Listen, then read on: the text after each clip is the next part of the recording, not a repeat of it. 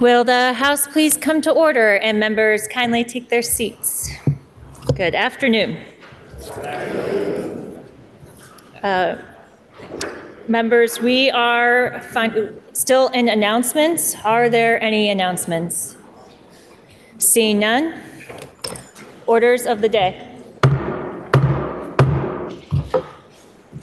We have a little change in bill order for you. Members, there is a new amendment to House Bill 829 that recently went out in your email. So we will start with, right at the top, with House Bill 657. We're going to skip 829. We'll do 871, 879, and then we'll come back to 829. All right. So with that, we are starting with House Bill 657, which is an act relating to the modernization of Vermont's communications, taxes, and fees. Prior to third reading, the member from Clarendon, Representative Peterson, offers an amendment to the bill that the first assistant clerk emailed to members at 9:48 this morning. This amendment is also posted on the House Overview webpage, and paper copies are available at the main table. Member from Clarendon.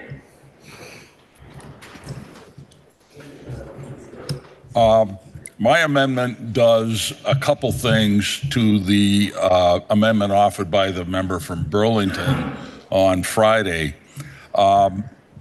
In section 13A, 2B, large B, there's a statement in the bill, a per linear foot fee for, and it said, digital subscriber line, coaxial cable, and fiber optic cable as follows. What my amendment did was take out digital subscriber line. That refers to copper cable, and my thought was that's unclear. The best thing we could do is take it out of the bill. And down in large C, and I know this is scintillating, I've been told it's scintillating, but follow me here. Large C says all other communication property, and then we added except twisted pair cable shall be subject to a fair, reasonable, and undiscriminatory fee schedule established by the Secretary of Transportation. So that all is the first instance of amendment to get rid of digital subscriber line and allow the charge to be filed against coaxial cable and fiber cable only. The second instance of amendment is in 13A 3E, which is the exception section of the bill in that section, that made an exception or exemption for power utilities not having to pay the fee. But I add, unless it is used to provide broadband internet access services defined in 3 VSA section 348D1, or is leased to an internet service provider for such purpose. That was added because power companies can run their own fiber optic, offer services or lease their services to other internet providers. They are not an internet service provider, they are a power company. And I felt it fair to do that.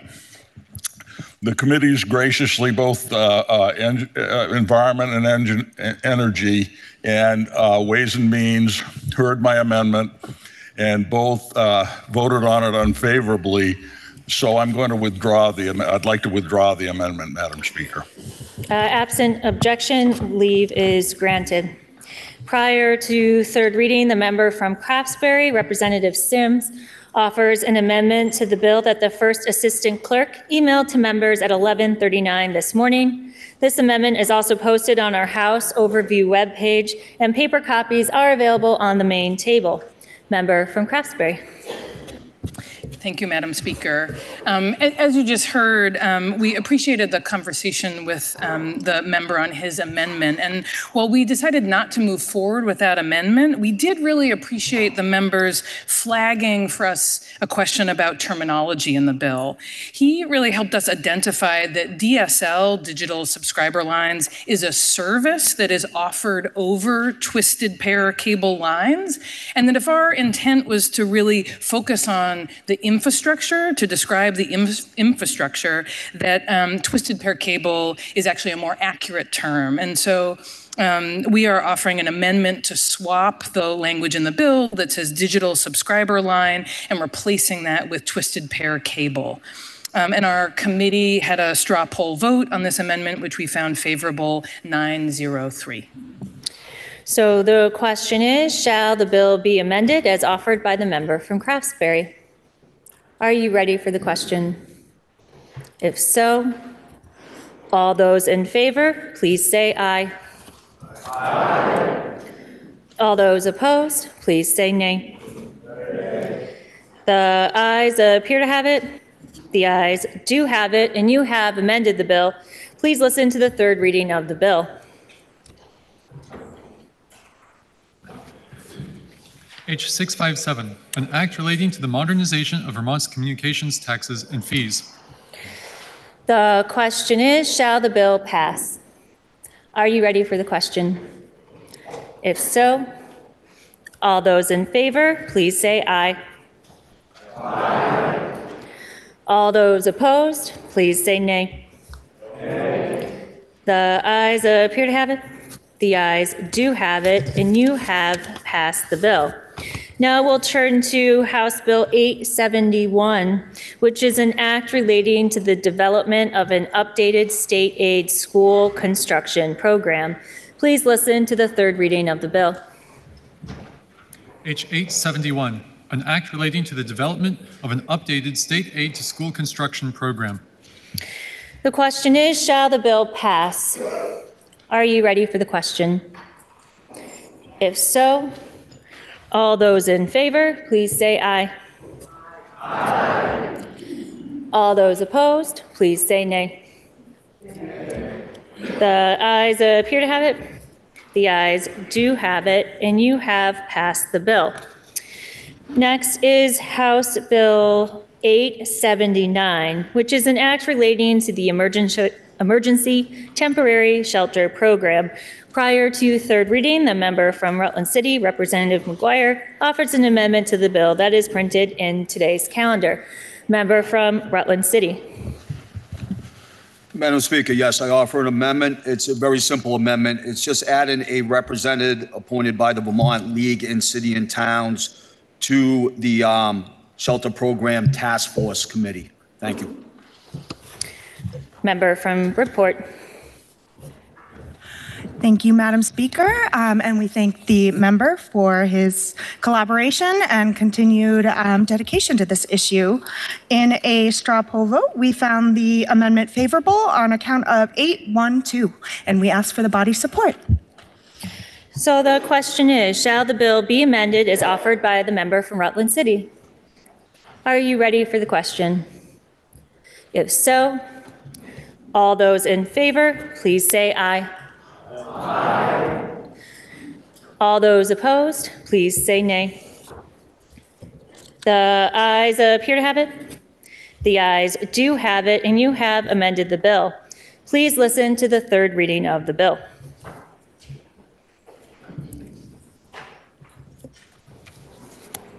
H879, an act relating to the Emergency Temporary Shelter Program. The question is, shall the bill pass? Are you ready for the question? Member from Rutland City. Madam Speaker, I want to start by letting people, and there's many in this world that know what I do every day when I'm not up here serving my neighbors and serving the constituents of Rutland and Rutland City. Folks, I'm going to speak strictly from my observations of the current program as is from the lens of Rutland, from my lens. I am in the Cortina Hotel weekly.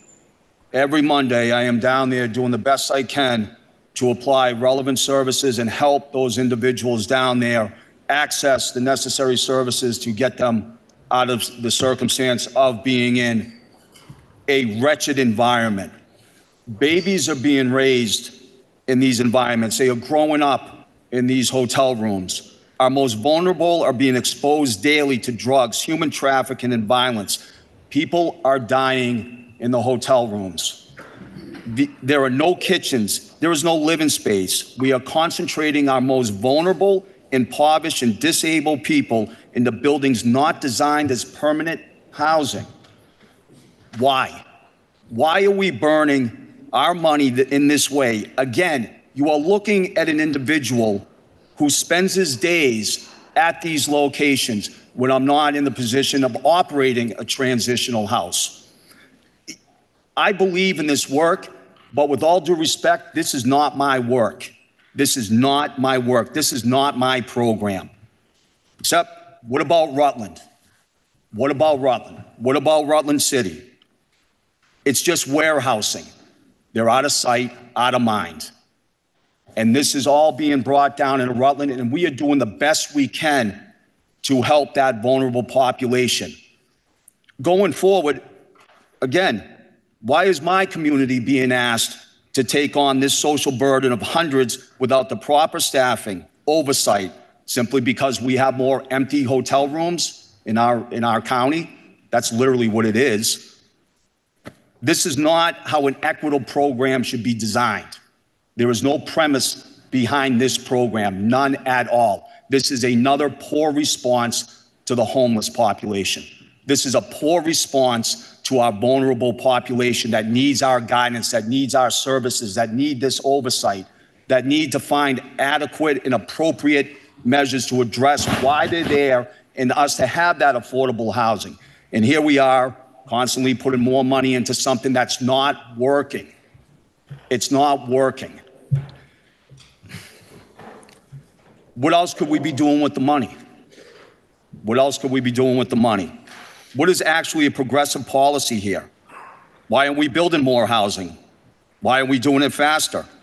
What about removing the regulatory barriers, incentivizing construction so that those babies can grow up in real homes?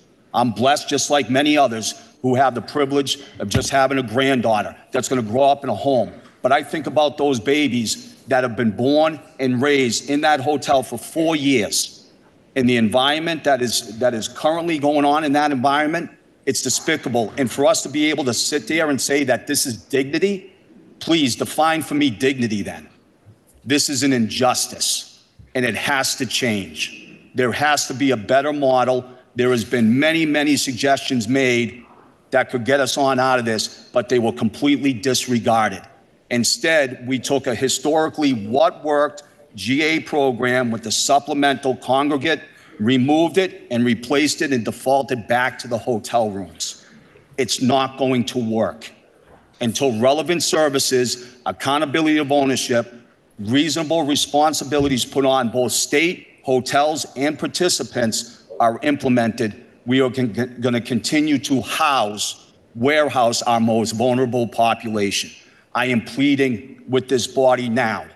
Please reconsider this measure. Reconsider, or at least reconsider putting in the appropriate guardrails and implementing relevant services for the individuals that are in that need to participate in. Please. Thank you. The question is, shall the bill pass? Member from Waterbury. Thank you, Madam Speaker. Much of what the previous member spoke of, I can say that probably everybody in this body agrees with 100%.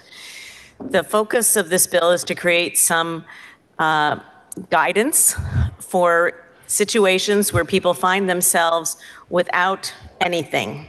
And absent having this temporary emergency shelter program, people literally be sleeping in their cars or in tents or along the roadways of Vermont. And that's the truth of what happens day in and day out.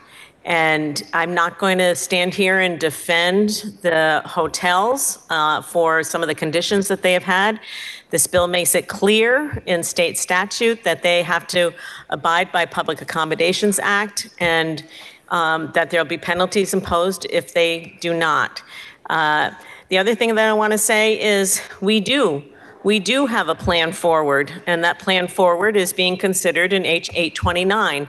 That is the plan forward that we have to construct appropriate shelters that come with supports and services, as well as additional housing for the state of Vermont for the people that we are speaking about here. But in the meantime, we have to have a response that is humane and protects them from the elements here in the state of Vermont. And this is what this bill does. And as we are able to advance more affordable housing in this state, are able to advance more appropriate shelter space in this state, then we will be reducing our reliance on these hotels. And that's a day that I wish will come very soon. But it takes time to do these things, and that is the main focus of this, is to have something that will be a fail-safe for individuals when they have no other place to be. So I urge the body to support this bill. Thank you. The question is, shall the bill pass? Member from Granby. Thank you, Madam Speaker. I have an acquaintance that I was speaking to the other day, a gentleman, 42 years old, single, living in a homeless shelter. And I said, what do you do during the day? And he said, nothing. There's nothing to do. I watch TV, I sit around, there's no place to go. So I said, well, what's gonna happen when this runs out? And he says, I'm gonna go and live with my uncle.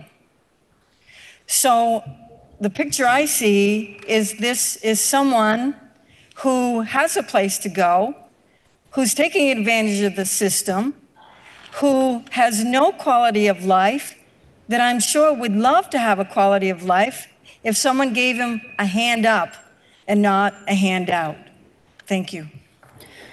The question is, shall the bill pass? Member from Chittenden. Thank you, Madam Speaker. I too have some very serious concerns about the direction we're going. No one wants to see someone who finds themselves homeless without a roof over their head. And perhaps we have a responsibility to do all that we can do with shelter capacity. However, this bill puts language in statute, not the language, it's similar to the language we put last week in the budget, which is session law. This puts it in statute, expands the program. Additionally, Madam Speaker, I tried to find out how many of the folks that are in the hotel program come from out of state. Madam Speaker, we don't know how many come from out of state because we don't ask, and arguably we can't ask because of some court rulings. So we, in a different type of way, have put out a welcome mat that you can come here, say you don't have a home or an address, but you plan to stay in Vermont, and we will provide you a hotel room. And we all want to help our neighbors, but I'm not sure this small state of Vermont can afford to house everybody in the Northeast that wants to come here because they find themselves in circumstances that are unfortunate, as big a heart as we have. So, Madam Speaker, I will be voting no on this bill. Member from Burlington. Madam Speaker, I rise in solidarity with the member from Rutland.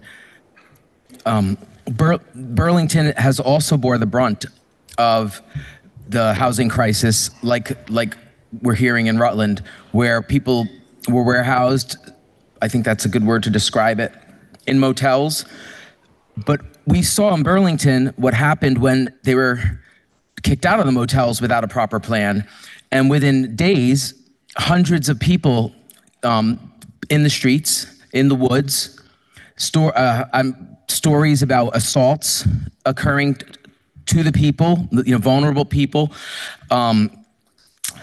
I want to express support for the committee's work, because without this safety net, it's going to get a lot worse. But I also want to join the voice of the member from Rutland in calling for us to move faster and to do more and to stay focused on ending the housing crisis.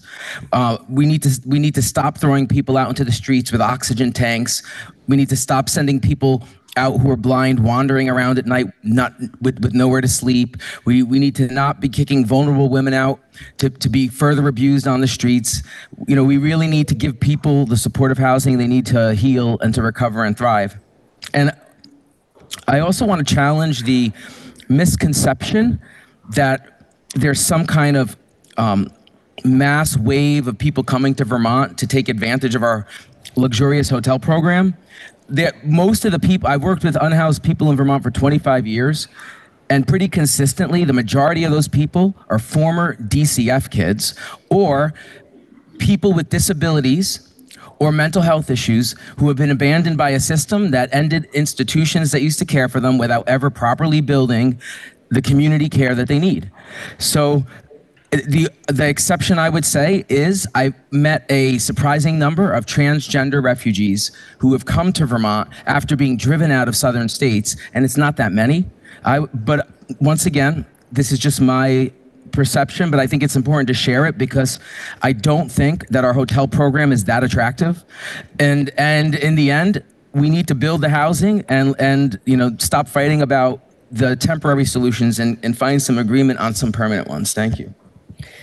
The question is, shall the bill pass? Member from Poultney. Madam Speaker, when the vote is taken, I request that it be taken by roll.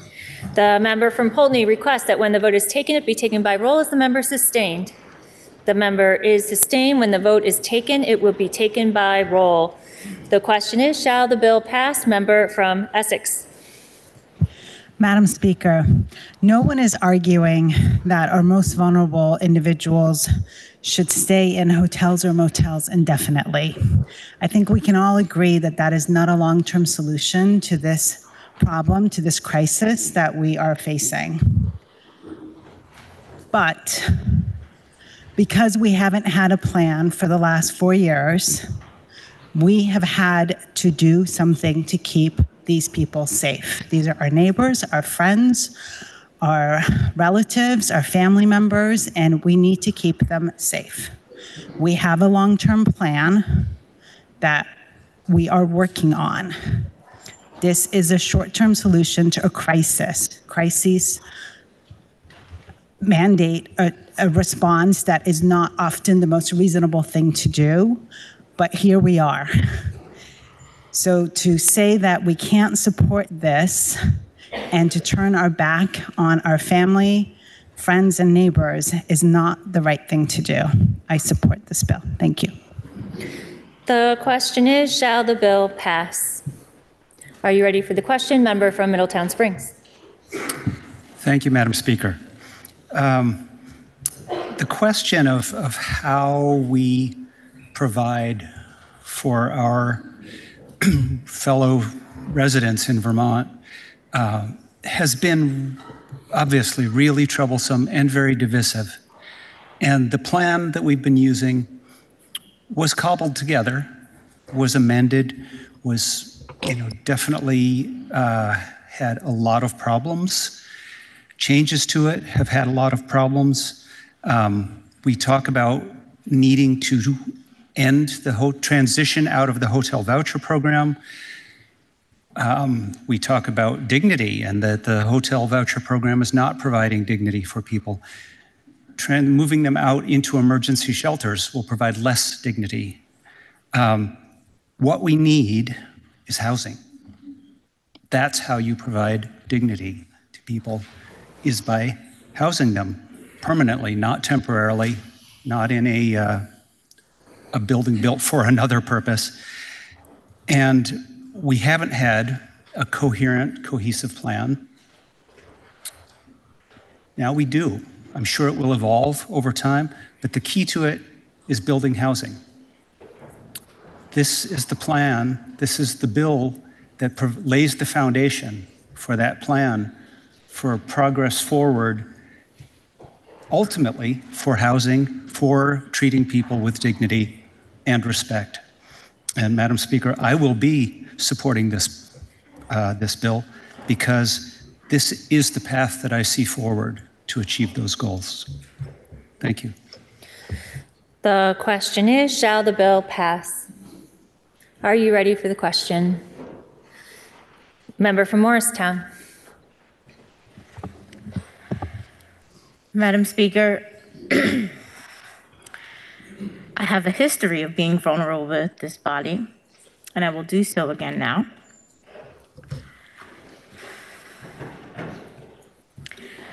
As a person that has lived in my car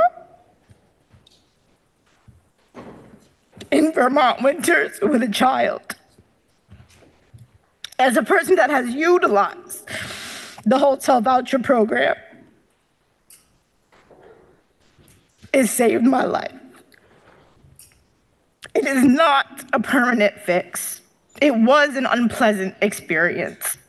However, it was temporary. I will say we need a better plan.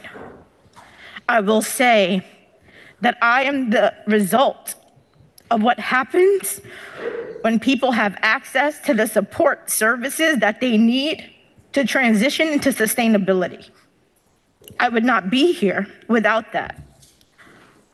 Vermonters should have the right to have access to temporary housing, transitional housing, permanent housing.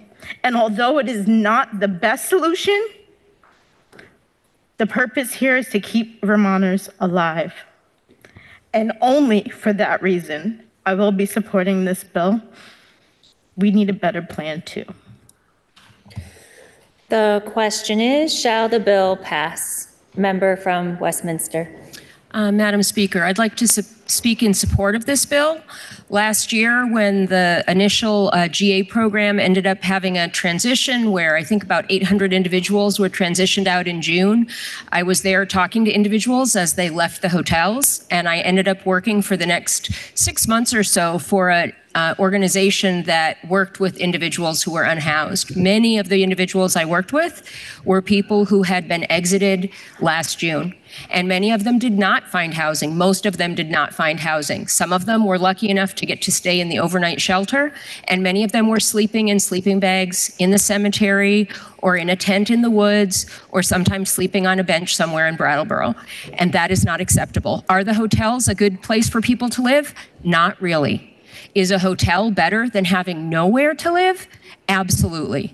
And while this is not a permanent solution, there are tools in place that we are looking at this session that are going to look at the bigger range picture. What can we do to provide longer term housing solutions? We are going to get there. But until we get there, I don't want any more people going out in the woods and sleeping in the cemetery. So please support this status that we need as a stopgap measure until we have more housing.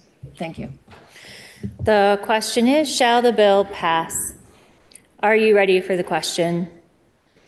If so, will the clerk please call the roll? Andrews of Westford. 2 minutes.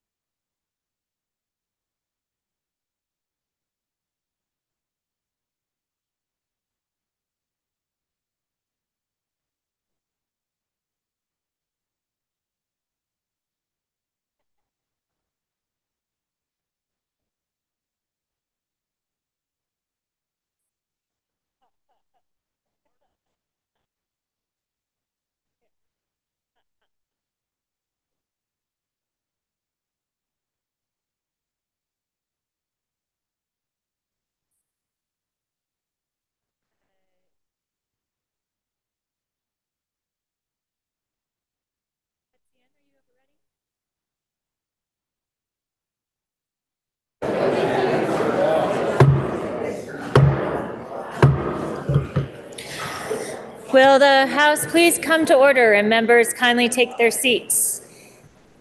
Will the House please come to order? I would like to remind members that we are in the middle of a roll call vote. Members and guests are prohibited from using computers, phones, or any type of an electronic device. Please refrain from the passing of notes and conversation during a roll call. And when the clerk calls your name, please answer in a loud and clear voice so that the clerk can accurately record your votes. The question is, shall the bill pass? Will the clerk please continue to call the roll? Andriano of Orwell. Anthony of Berry City. Arison of Weathersfield. Arsenault of Williston. Austin of Colchester. Bartholomew of Heartland. Bartley of Fairfax. Beck of St. Johnsbury. Burbeck of Winooski. Byrong of Vergennes. Black of Essex. Bloomley of Burlington. Bongarts of Manchester. Boslin of Westminster. Boyden of Cambridge. Brady of Williston. Brannigan of Georgia. Brennan of Colchester. Brown of Richmond. Brownell of Pownell. Brumstead of Shelburne. Burdett of West Rutland. Burke of Brattleboro. Burrows of West Windsor. Buss of Woodstock. Campbell of St. Johnsbury. Canfield of Fairhaven. Carpenter of Hyde Park. Carroll Bennington. Casey of Montpelier. Chapin of East Montpelier. Chase of Chester. Chase of Colchester. Chestnut Tangerman of Middletown Springs. Christie of Hartford. Chena of Burlington. Clifford of Rutland City. Coffey of Guilford. Cole of Hartford. Conlon of Cornwall. Corcoran of Bennington. Cordes of Lincoln. Damar of Venusburg. Demrow of Corinth. Dickinson of St. Albans Town. Dodge of Essex. Dolan of Essex Junction. Dolan of Waitsfield. Donahue of Northfield. Durfee of Shaftesbury. Elder of Starksboro. Emmons of Springfield. Farley's Rubio of Barnet.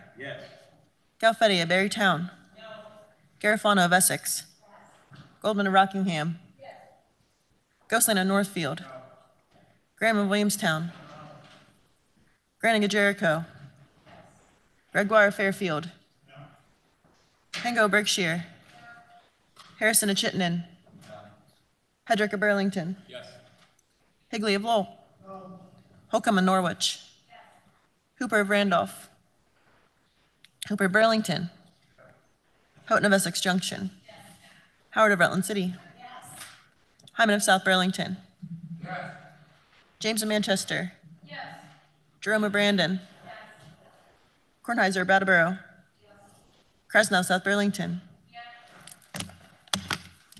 Labor of Morgan. Labalti of Linden. Lally of Shelburne. Malone of South Burlington. Lamont of Morristown. Lanford of Vergennes. LaRush of Franklin. Levitt of Grand Isle. Lipsky of Stowe. Logan of Burlington. Long of Newfane. McGuire of Rutland City. Marcotte of Coventry. Mazin of Thetford. Matos of Milton. McCann of Montpelier. McCarthy of St. Albans City. McCoy of Pulteney. McFawn of Barrytown. McGill of Bridport. Mahali of Calais.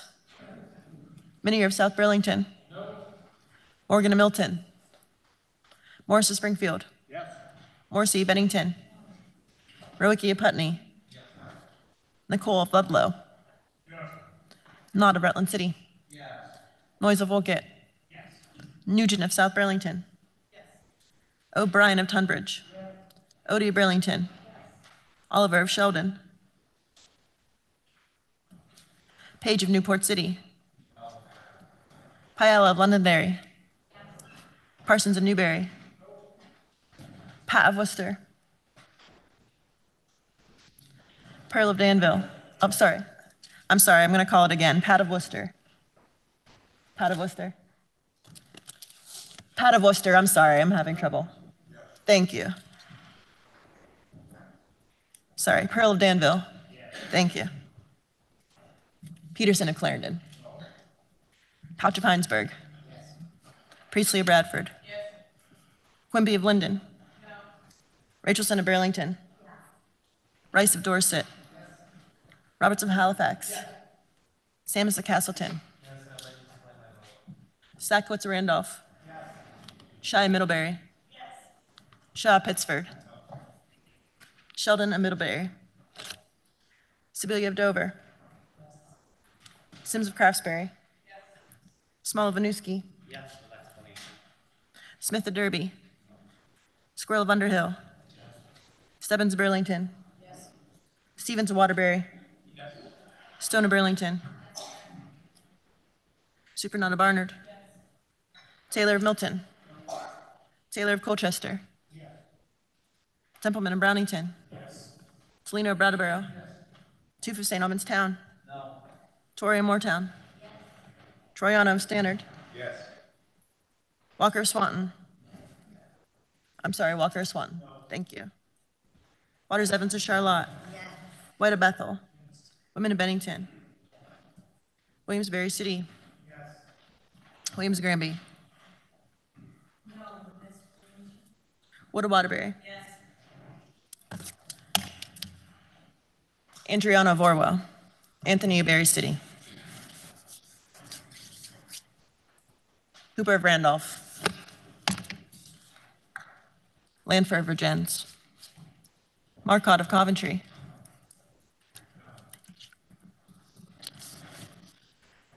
Morgan of Milton. Oliver of Sheldon.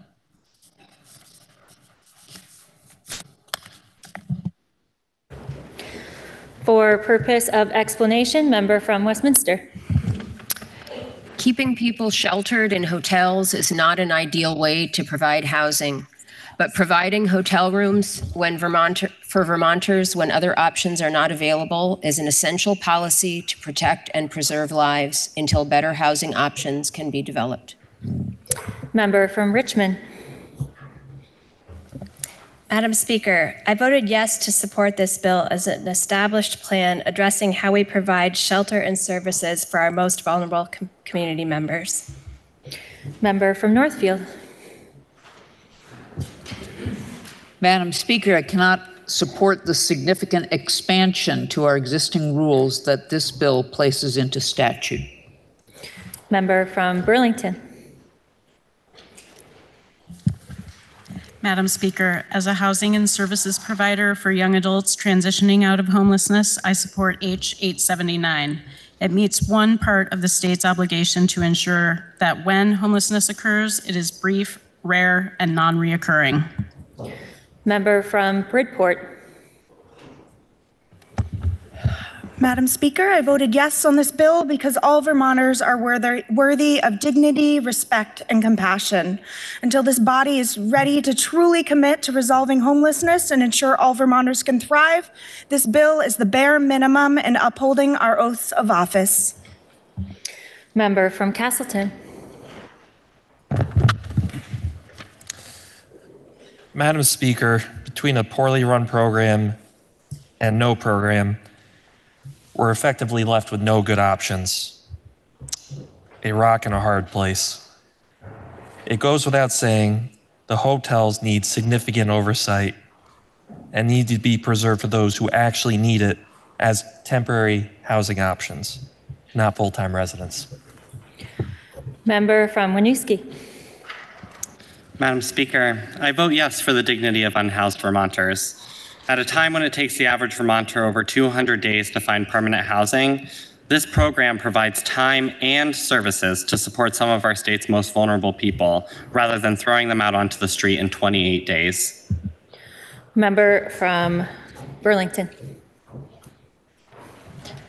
I voted yes on this bill as it applies values and purpose to the work we do. We should do all that we can to ensure that Vermont is a place where all can not only live, but where all can be safe and thrive. And member from Granby. Thank you, Madam Speaker. Instead of blaming the governor for things that are not working, maybe it would be more productive to work with him. Let's start working as a team instead of pointing fingers. This is 4+ years in the making. It is way past time to fix homelessness and far, far too much money that could have been spent on permanent solutions. Member from Rutland City. Thank you, Madam Speaker. I voted yes. Member from Rutland City, do you wish to explain your vote? I'm sorry. Madam Speaker, may I explain my vote? You may. Thank you. I voted yes on this bill. Nothing is perfect. I visited a motel in Rutland, deplorable. Mold in the laundry room, which had to be closed. Seeing children in the hallways is heartbreaking. The administration has had over 3 years to come up with a plan. How many houses could have been built during that time? Thank you. Member from South Burlington. Madam Speaker, may I explain my vote? You may. We are all in this body one bad day away from needing this program. Member from Bennington. Madam Speaker, may I explain my vote? You may. Madam Speaker, this bill provides temporary shelter between 45 to 90 days for families with children, people with disabilities, and others experiencing catastrophic situations, while establishing a long-term vision for emergency temporary shelter. I believe this is the least we can do for our most vulnerable Vermonters, and vote yes. Member from Rockingham. Madam Speaker, may I explain my vote? You may. Madam Speaker, I voted yes because housing is health care.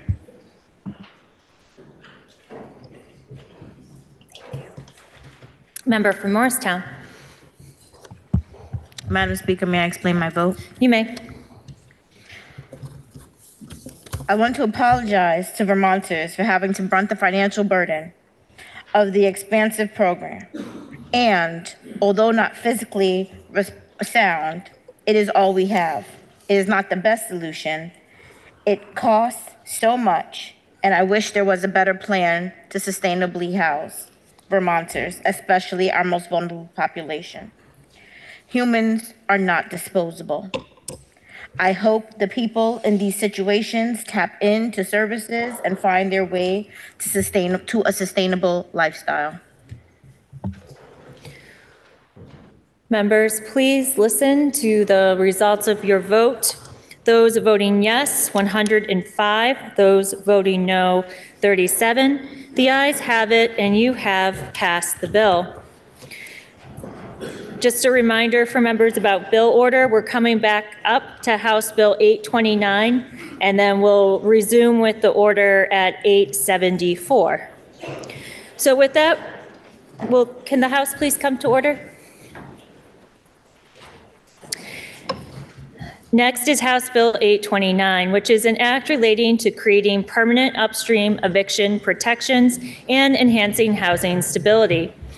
Prior to third reading, the member from Winooski, Representative Small, and others offers an amendment that is printed in today's calendar. Member from Winooski.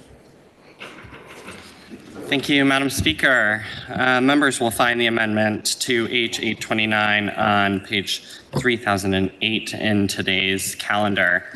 I will say that the amendment before you today is very straightforward. When I came in this past biennium, Madam Speaker, my focus was on addressing the excruciating impact of evictions on the people in my community. Evictions are a devastating, destabilizing event for too many of Vermont's families, especially when it comes to no cause. No cause evictions and their allowance in our statute essentially opens the door for blatant discrimination. People can be evicted simply because they weren't the right fit. It means that landlords do not have to give a legitimate reason for why someone's housing is being destabilized. And so since we have not taken significant action and have not been able to pass the charter changes that my community has overwhelmingly supported, I put forward to the body today an eviction moratorium on no-cause evictions. I want to be clear that this does not prevent a landlord from evicting a tenant. It is simply saying that landlords must have a reason before evicting a tenant. And it goes on to further call out the specific pieces of our eviction statute currently in place, which will stay in effect and which ones will not. And simply what this removes is the opportunity for a no-cause eviction, whether there is a written or unwritten agreement. The second part of the amendment is legislative intent, that we as a body are going to come back and address this issue, that we recognize that no-cause evictions should not continue in the state of Vermont, and we will give means for landlords and tenants to have a mediated repair moving forward. I think what stands out to me most, Madam Speaker, is not only the no-cause evictions that I have heard from my constituents in the past 3 months. Had 10 constituents who have been no-cause evicted due to landlords moving in and buying up properties and jacking up rent and therefore pushing them out. But I think what was most touching was just grabbing lunch last week and having our very own line cook come forward and say that he himself is being no-cause evicted, and sadly this will likely be his last year serving here in the State House, serving us all such delicious food. And we can retain people in Vermont if we gave them due process and better protections. And so I hope that the body will help support the eradication of no-cause evictions here in the state of Vermont. Thank you. Member from Waterbury. Thank you, Madam Speaker. Madam Speaker, I'd like to thank the representative, one of the sponsors, who was able to come to our committee last week and discuss this amendment.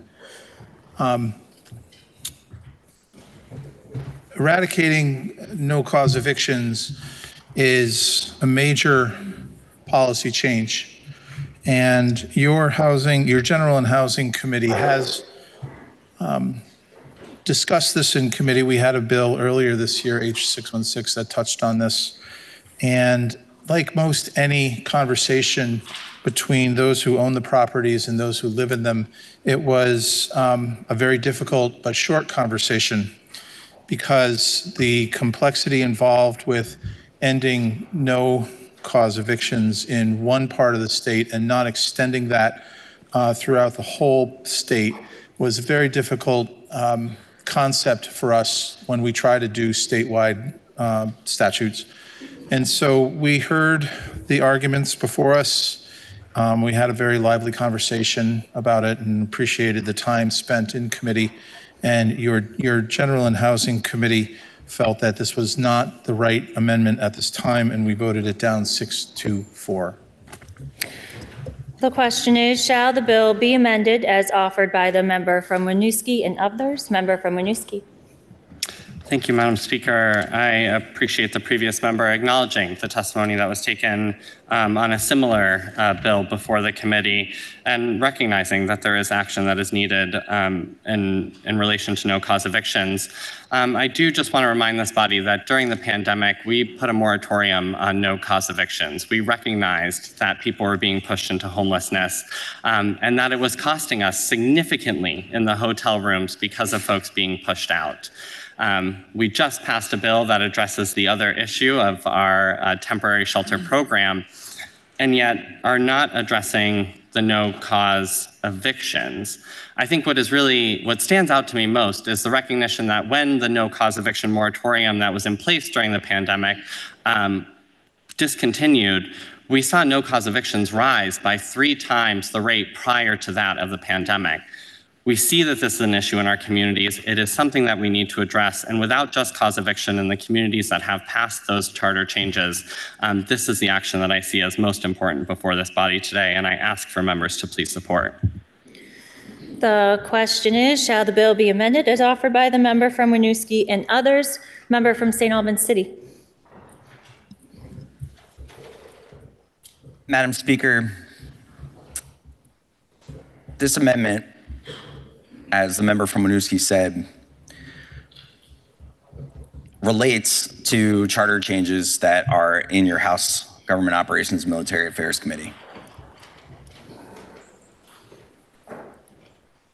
We spent a lot of time last biennium working on a very robust series of guardrails to try to implement the Burlington just cause eviction policy. And we were unable to be successful in that in the end. And there are similar charter change bills for a couple of communities in our committee. We took some testimony about that last year in this biennium. And I think it's really unfortunate that we haven't been able to find a clear path to giving those communities the policies that they want. I'm not 100% sure that given the changes in housing policy, in the judicial system for trying to move evictions for cause, that those are really the right policies for those communities, or that an eviction moratorium or no cause eviction moratorium, as this amendment puts forward, is the right policy. We haven't vetted those policies. And we haven't done that for a number of reasons that are both policy and also politics. And I've been very transparent in the conversations I've had with other members about some of the challenges that we have around moving those charter bills forward. This amendment does not solve the problem that we can't move those policies forward. This amendment would impose a policy with very little vetting, very little testimony against our committee process on the entire state that probably isn't the right policy today. So I'll be voting no. And I hope that we can continue this conversation and that we continue to support good housing policy that does help solve the problems that we have with the housing market. But this amendment does not do that. The question is, shall the bill be amended as offered by the member from Winooski and others, member from Burlington? Madam Speaker, I just want to take a brief amount of time to make sure that the body understands the process, and there's that word again, that precedes this amendment. So town meeting day 2021 was March 2nd, and that was well before I had any intentions or inkling that I might be on this side of the discussion. But I do remember voting for the Burlington charter change for just cause eviction protections. I was excited and happy to do that. Prior to that vote, I just want to talk about the processes that happened to lead us all to this question, this amendment. So prior to that happening, a large number of Burlington residents got the number of signatures to submit to the city council and to ultimately be on the ballot for question. And I will say that that was a fairly good turnout. 64% of the folks voting voted to pass the just cause protections. All 8 wards in the city of Burlington voted to pass. Prior to that, with the city council, this gets to the vetting question. It went through a very rigorous committee process. It was passed by 3 committees by a majority vote. And then it was placed onto the ballot by a 10-2 bipartisan vote, independent vote. So 6 Ps, 3 Ds, 1 I. Since then, Winooski has passed a similar charter change by 70% of the votes in 2022. Essex passed one in 2023. Montpelier just passed one this past town meeting day. So the voice is growing, right? This is direct democracy at its finest. This is the people from these municipalities saying these are protections that we need in place. And I appreciate, my predecessor worked hard to usher that through to the next set of processes. And I appreciate the work that all of you who were here during the last biennium to try and pass that through. And I know it was heartbreaking for all of us when we saw it, the override missed by one vote. And many of us were watching that. This is a new biennium, right? And I feel very strongly that charter changes are kind of a no-brainer, that we have an obligation to take them up. And I'm surprised that we haven't done that again, especially given the company that Burlington now has, from Winooski, from Essex, from Montpelier.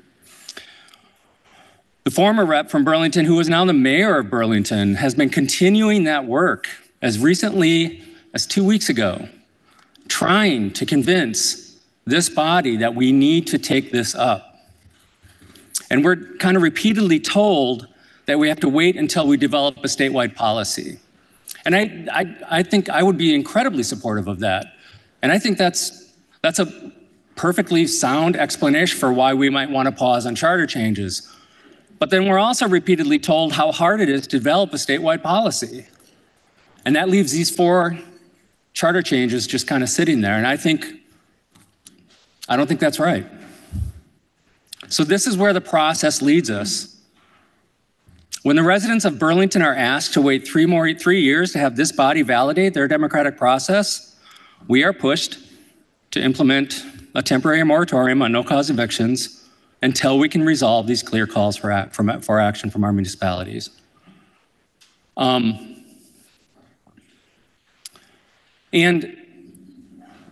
again, this is an obligation, right? We are obligated to our constituents, and they are speaking very clearly that they need these protections. And if we're not going to pass statewide policy, this seemed like an appropriate bill to place this amendment onto. This is the bill that purports to create permanent upstream eviction protections. And there's precious little of that in this bill. And this amendment is temporary until we can get a statewide policy in place. I do urge my fellow reps, and I know it's a difficult vote, from Burlington, from Winooski, from Essex, from Montpelier, and the entire body to support this amendment. And Madam Speaker, I will ask that when we vote on this amendment, that we do so by division. The member when the vote is taken, it will be taken by division. The question is, shall the bill be amended as offered by the member from Winooski and others, member from Waterbury? Thank you, Madam Speaker. I just want to spend a little bit of time sharing with the body some of the work that your General and Housing Committee has done with respect to evictions. And this has nothing to do specifically with charter changes. That's a purview of another committee, and I won't speak to those frustrations that those communities may feel. What would happen if this amendment made it all the way through and was signed into law?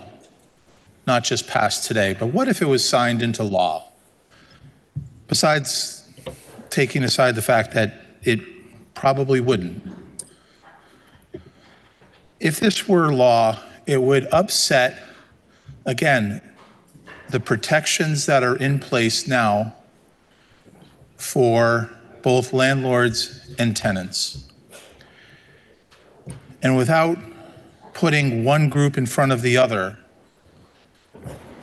the point of our work is to find those balances where we can find the pieces here that make it both humane when it comes across as when we see the inhumanity of no-cause evictions, and our public policy to try to end that, right up against the private property rights of people who own these buildings. And the reason why we don't think this works now is because we're going to find that if this is mandated upon property owners can own buildings in any community across the state. And so there are plenty of landlords who own properties in Burlington and in Essex and in Winooski and in Montpelier who own buildings elsewhere. There are tenants who have lived in all of those different places at different times. We're already told that our statutes regarding landlord-tenant law are outrageously difficult to follow, or they're hard on people, or they're not fair. This would disrupt the relationship that exists between a landlord and a tenant to the degree of chaos, in my mind, where people who are moving or people who own buildings wouldn't know what law what law was meant for them or not. That is not to say that the committee hasn't worked on it, and that is not to say that the committee won't work on it in the future. But just to say that this is not the time or the place right now to put this policy in without having an incredibly difficult, lengthy, and nuanced and complex conversation about what it means to own property in the state and rent it out, and what it means to be a tenant and have to rent out buildings. And so I'm asking this body to support the committee on this and vote no. And there's a further amendment down the line that we'll discuss next steps. And I'll leave that to the sponsor of that amendment. But again, I would just ask that the body stick with the committee and vote no on this amendment. Member from Middletown Springs. Thank you. When the member came to offer this amendment to the committee, it was very compelling. His arguments were very compelling, and I believe that the committee is, as a whole, is very sympathetic to the need for resolution to this issue, and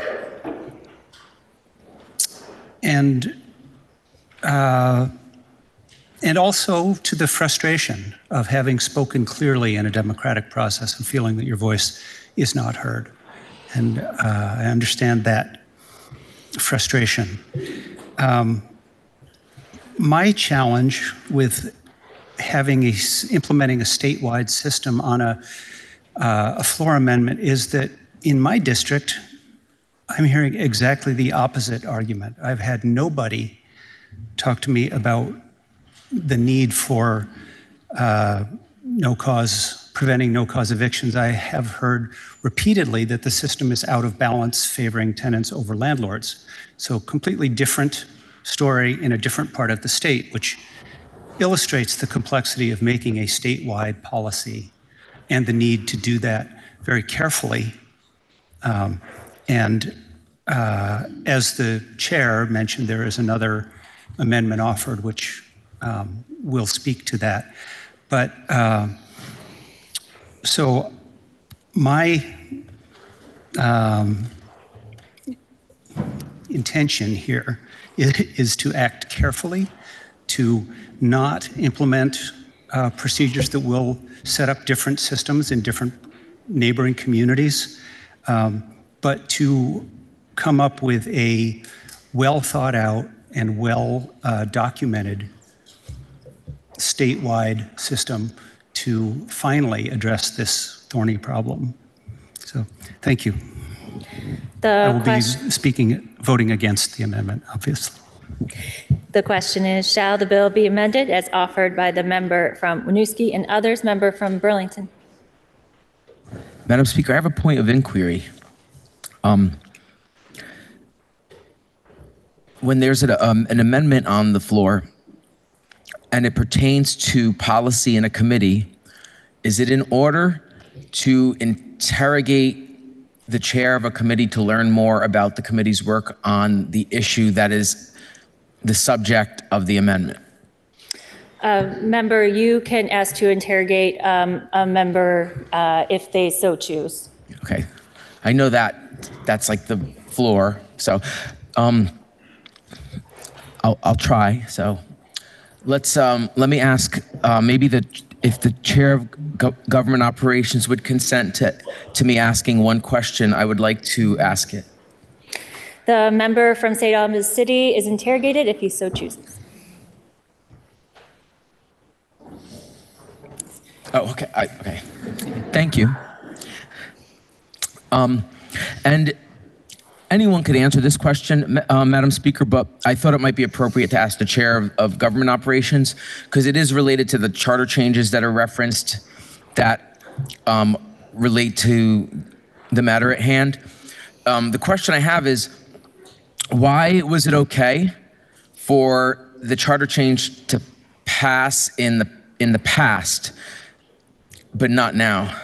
Like, what additional information or factors what's come up that's changed the sort of political or economic or social landscape that it was okay to do it in a past biennium, but not this one?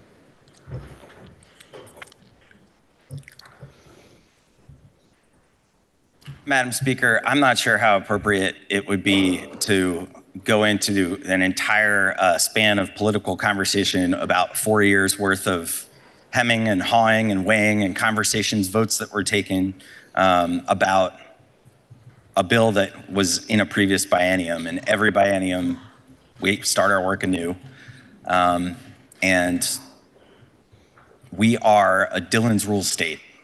We're a state that constitutionally, every single municipality, the powers that that municipality has are granted to it through charters by the state of Vermont. So any power that a municipality wants that it isn't granted in a charter or in general law, they have to come through this process.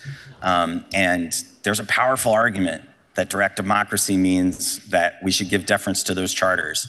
And we often do, but it does not mean that we're obligated necessarily to pass every policy, especially when it will inevitably have ramifications on markets outside of the bounds of the communities that pass that particular policy. Madam Speaker, I appreciate that the question I asked was quite broad. So I'm going to ask one more specific one, and then I'll let it go. I'm curious, like, what, if we could hear just a brief summary of the harm that would be caused by taking this action. Because I'm not sure I've heard that articulated yet in this debate clearly. And if the member of the committee doesn't want to answer, anyone in the body is welcome to answer that question. Madam Speaker, I believe the member is asking what harm would be caused by passing the amendment that's before us, a no-cause moratorium. Am I understanding that question correctly? Yeah, and that, I don't know. Yeah, yes, and it might be more appropriate for another person to answer that now that I'm thinking about it, because it's not specific to a charter change, but to housing policy. I believe I am not the member to answer that question. So I'll just leave it out there, and if anyone wants to speak to that now or later off the floor, I'd welcome the conversation. Thank you. The question is, shall the bill be amended as offered by the member from Winooski and others? Member from Rutland City. Thank you, Madam Speaker. Madam Speaker, before I started to serve in this body, when I previously served on the Rutland City Board of Aldermen, the voters of Rutland City passed 3 different charter changes, all by a significant portion of the vote. I believe they were all around 70% in favor. Sent those 3 charter changes up here, and they did not pass out of this body, and those changes remain unmade to the City of Rutland Charter. People in my community were very frustrated with that. They were upset. So I understand the dissatisfaction in the communities that have passed charter changes and have not seen the changes take place. However, I have never once advocated for a charter change coming out of my community to become state law. Our municipalities are different. We have different challenges. As a representative of the City of Rutland, I would have real concerns with a charter change for the City of Burlington being applied cookie cutter fashion to my community and the rest of this state. This has not been vetted as a statewide vehicle. This has not gone through the committee process the way it needs to be.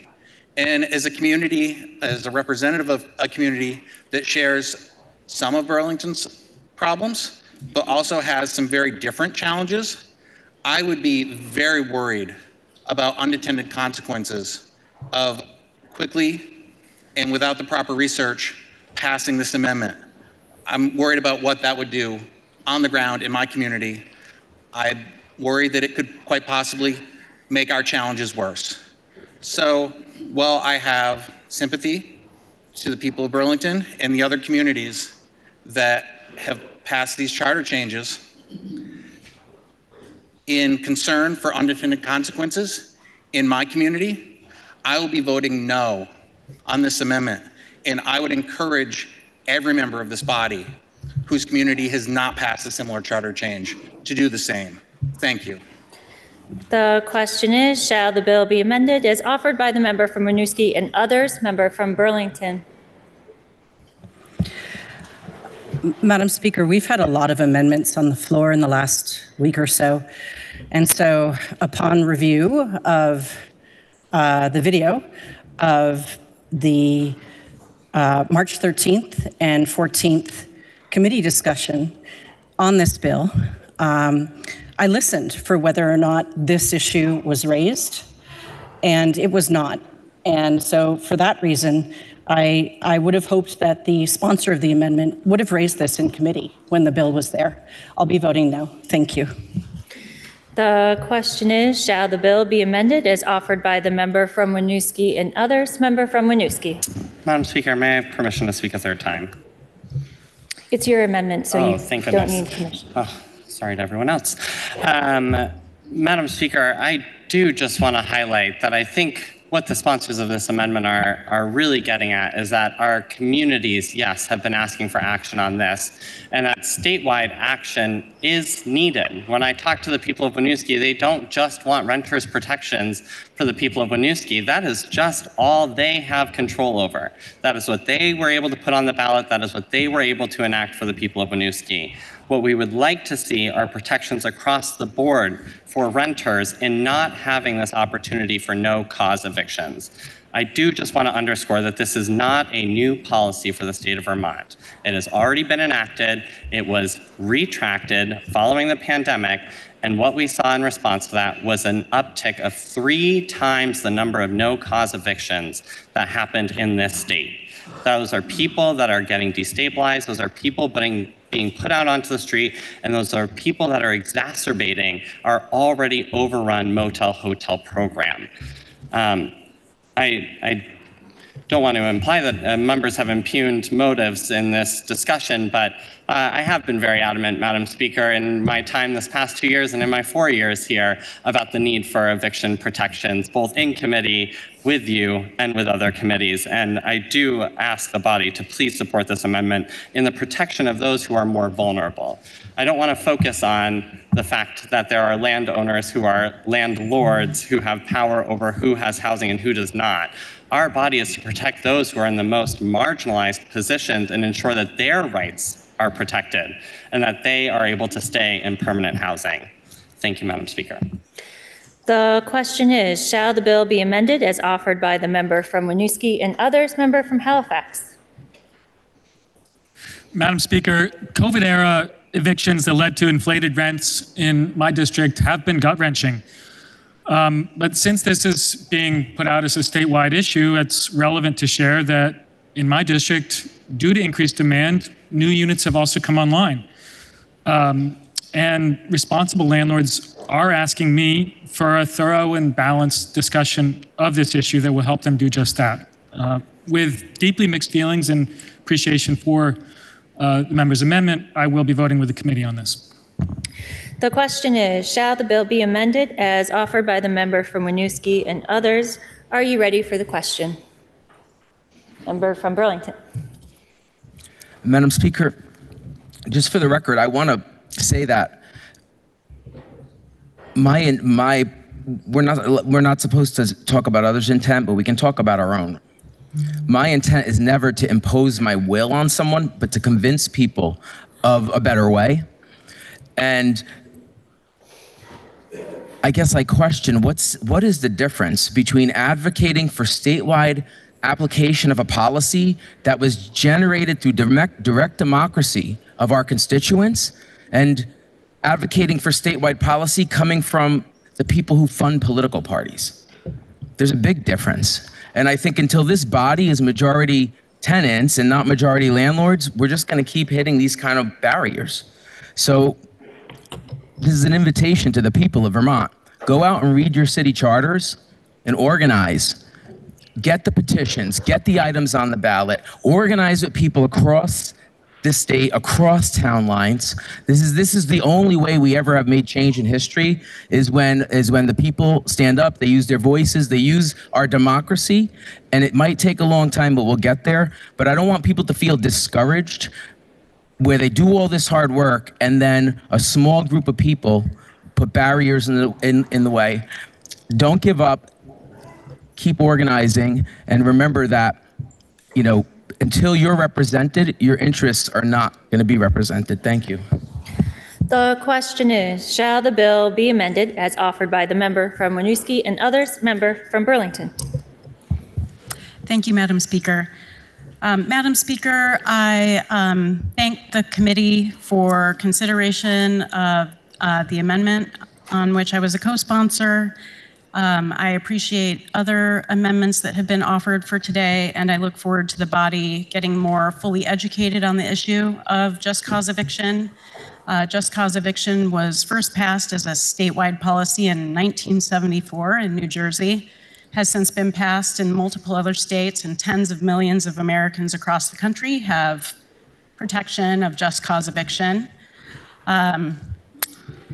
Just cause eviction says that landlords may evict tenants when they don't pay their rent, when they violate their lease terms, for example, when they're violent or commit a crime on the property. It allows landlords to evict tenants when they plan to sell a property. What it doesn't do is allow landlords to evict tenants when they don't like their tenant, or when they want to remodel the unit and charge twice the rent, as happens in my district. Hearing about it on Facebook quite regularly right now in my district, actually. It's a really important step for us to take as a state. Obviously, our charter changes being passed would help Burlington, but if we can't get that done, it's still a reasonable policy for us to consider as a state.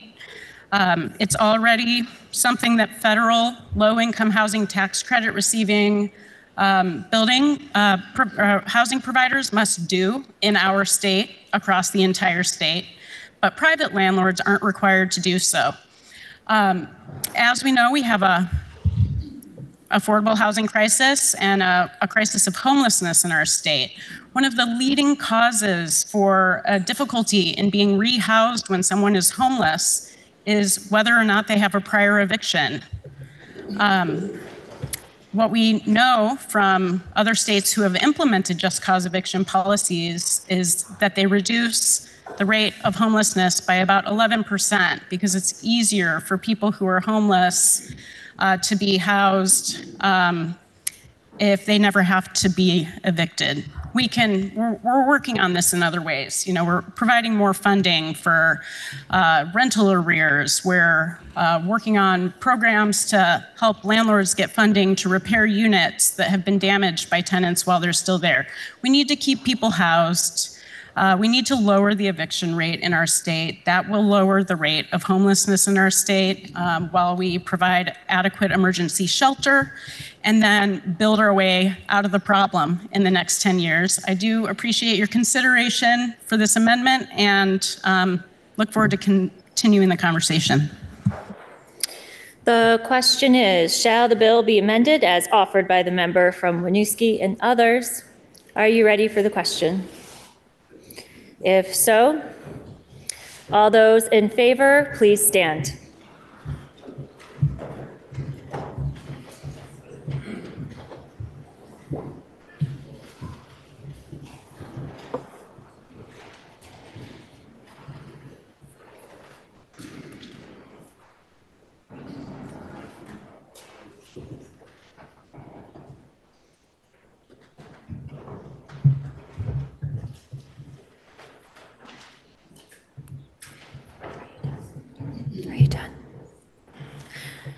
Are you done? You may be seated. And all those opposed, please rise.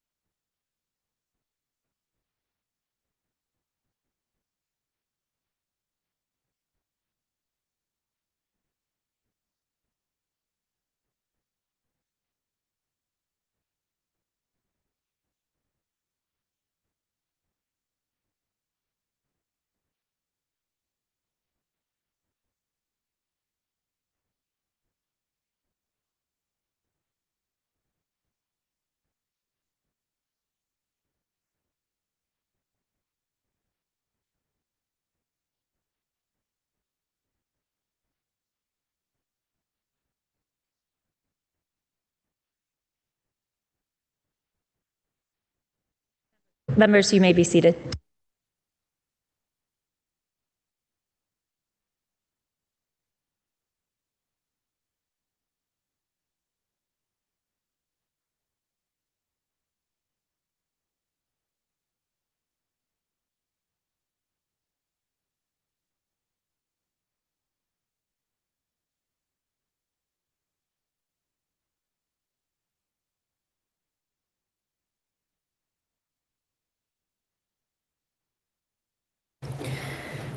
Members, please listen to the results of your vote. Those voting yes, 13. Those voting no, 119. The nays have it, and you have declined to amend the bill. Now the member from Barrytown, Representative McFawn, offers an amendment to the bill that is printed in today's calendar. Member from Barrytown. Thank you, Madam Speaker. This is a very simple amendment. It proposes to take $1.5 million from the appropriation to the Vermont Housing and Conservation Board for the purpose of implementing the housing and residential services pilot programs for individuals with developmental and intellectual disabilities. Why do we want to do this? Madam Speaker, 3 years ago, this House passed legislation to plan and implement 3 pilot housing programs dealing with ways to house developmentally and intellectually disabled individuals when their parents or guardians could no longer provide the services they need to live the best life they can. Those projects are now, they have been selected. What we didn't do is provide the money to support these projects. That's what this amendment's all about, providing the money so that those projects can move forward. I want to thank the committees on housing in general and the Appropriations Committee for listening to the testimony, my testimony last week and others. And through that testimony, I was convinced that the Vermont Housing and Conservation Board will in fact fund these programs when they're ready to go. So with that commitment, I'd like to take leave of the House to withdraw my amendment.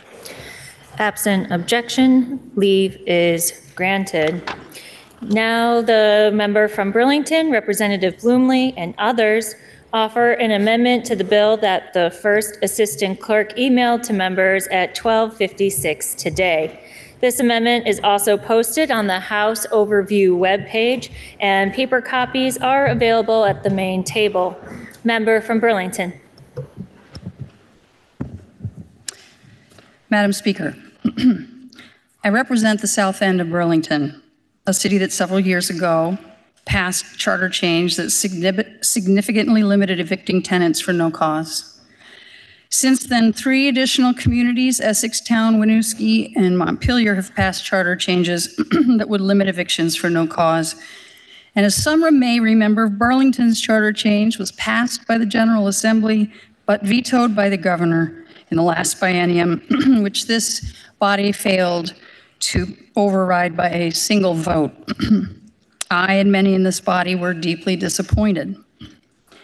H.829 already does much to support tenants who face eviction. This amendment, sponsored by legislators from communities that have already passed charter changes related to no-cause eviction, goes a step further. It offers a way forward for discussions about no-cause eviction and its relationship to homelessness. The housing investments in H.829 will be less successful if we fail to reduce homelessness. The amendment proposes a process of up to 12 meetings that engages those who play a role in or involved in the eviction process, tenant advocates, the judiciary, landlords, and 6 members of the General Assembly in understanding emerging eviction trends and data and exploring whether we can find common ground on an issue that is politically difficult and about which we often do not talk, but reflexively debate.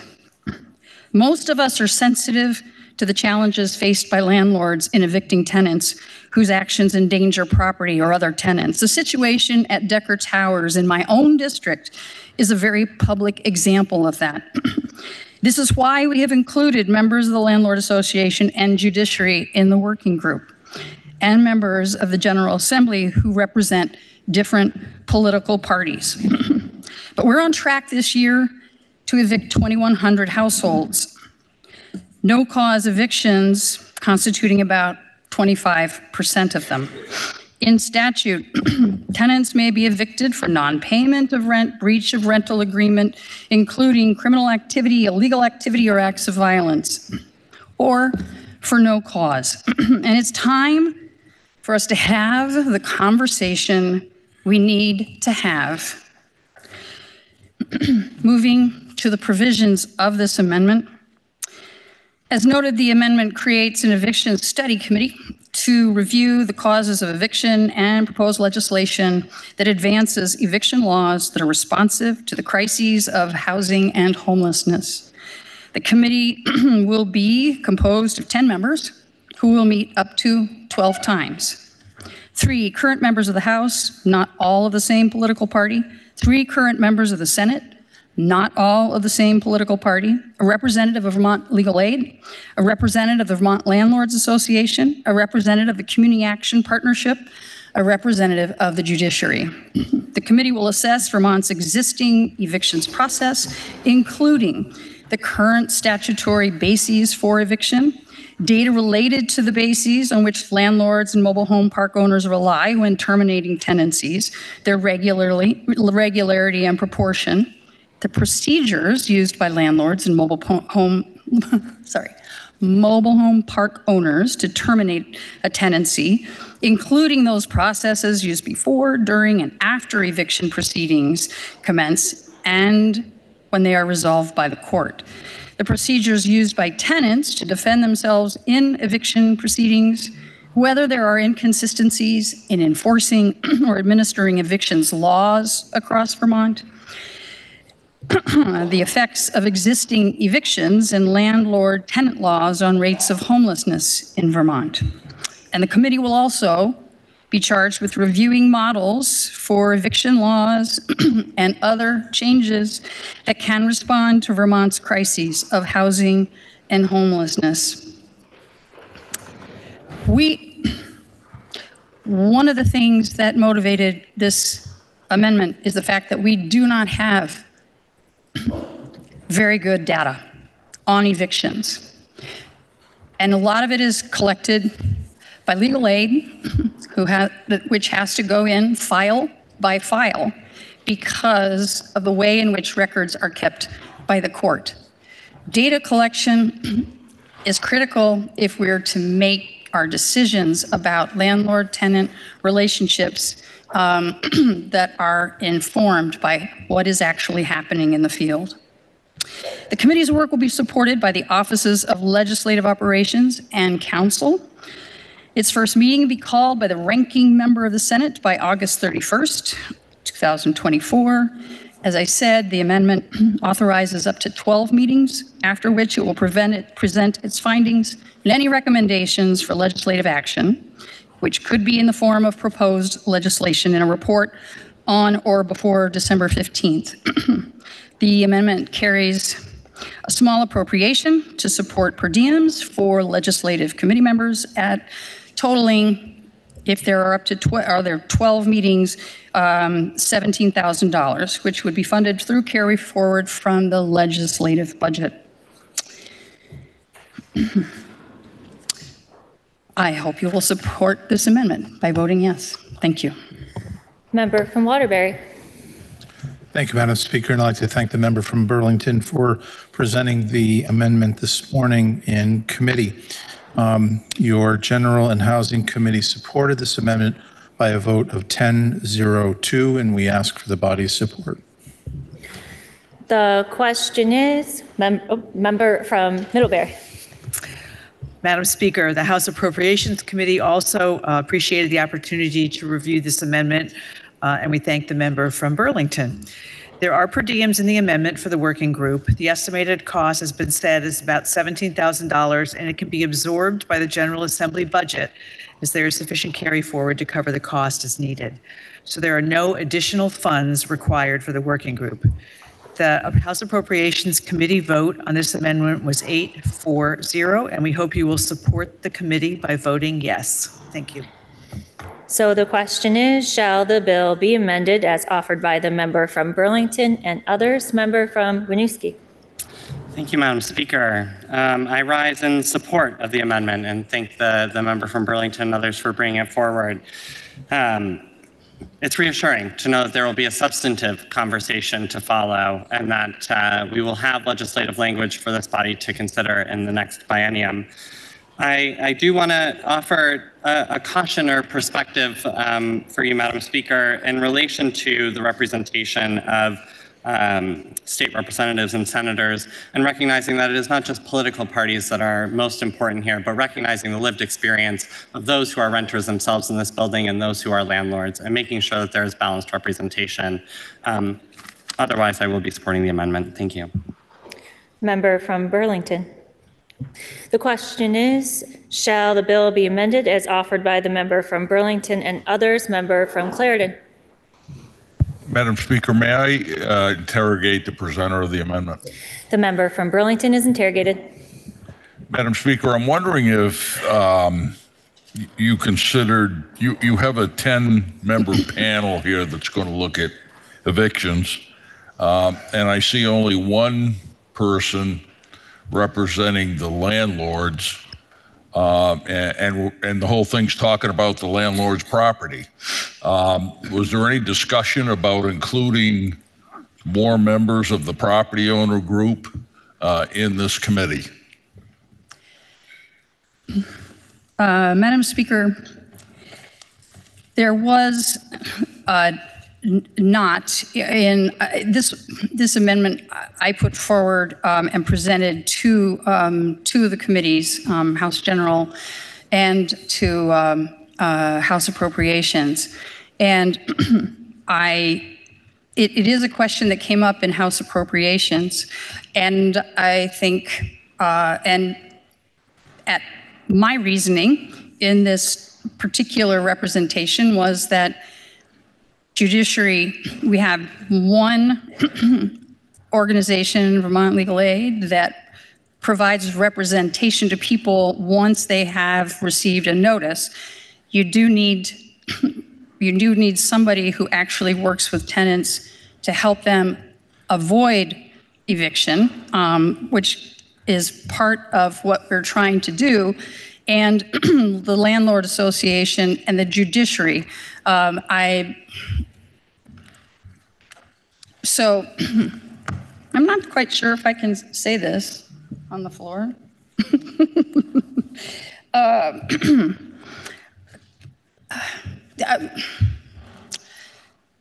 think it's a debatable point, and does the member need a brief recess? Well, I might. Yes.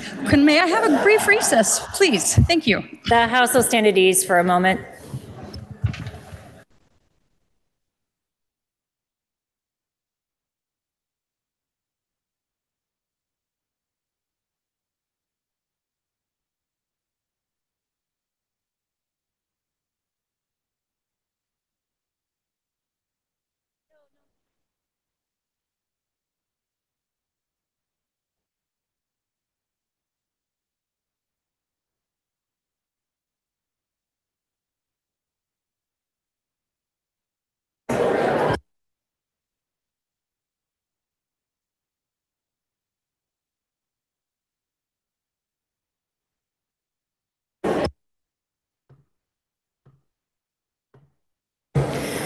Will the House come to order and members kindly take their seats? Will the House please come to order? Member from Burlington. Yes, I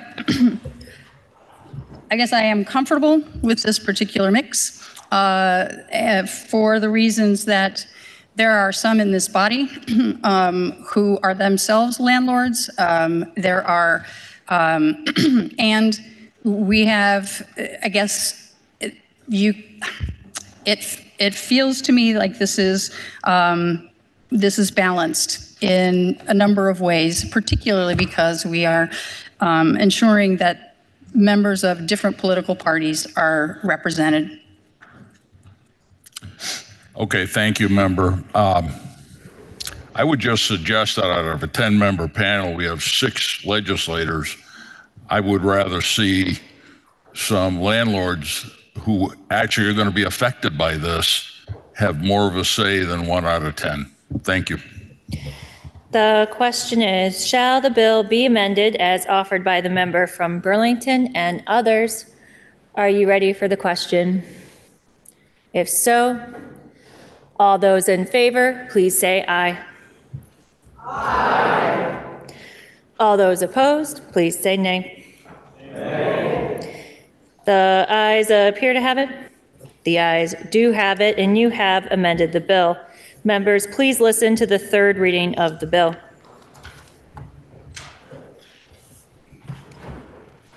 H829, an act relating to creating permanent upstream eviction protections and enhancing housing stability.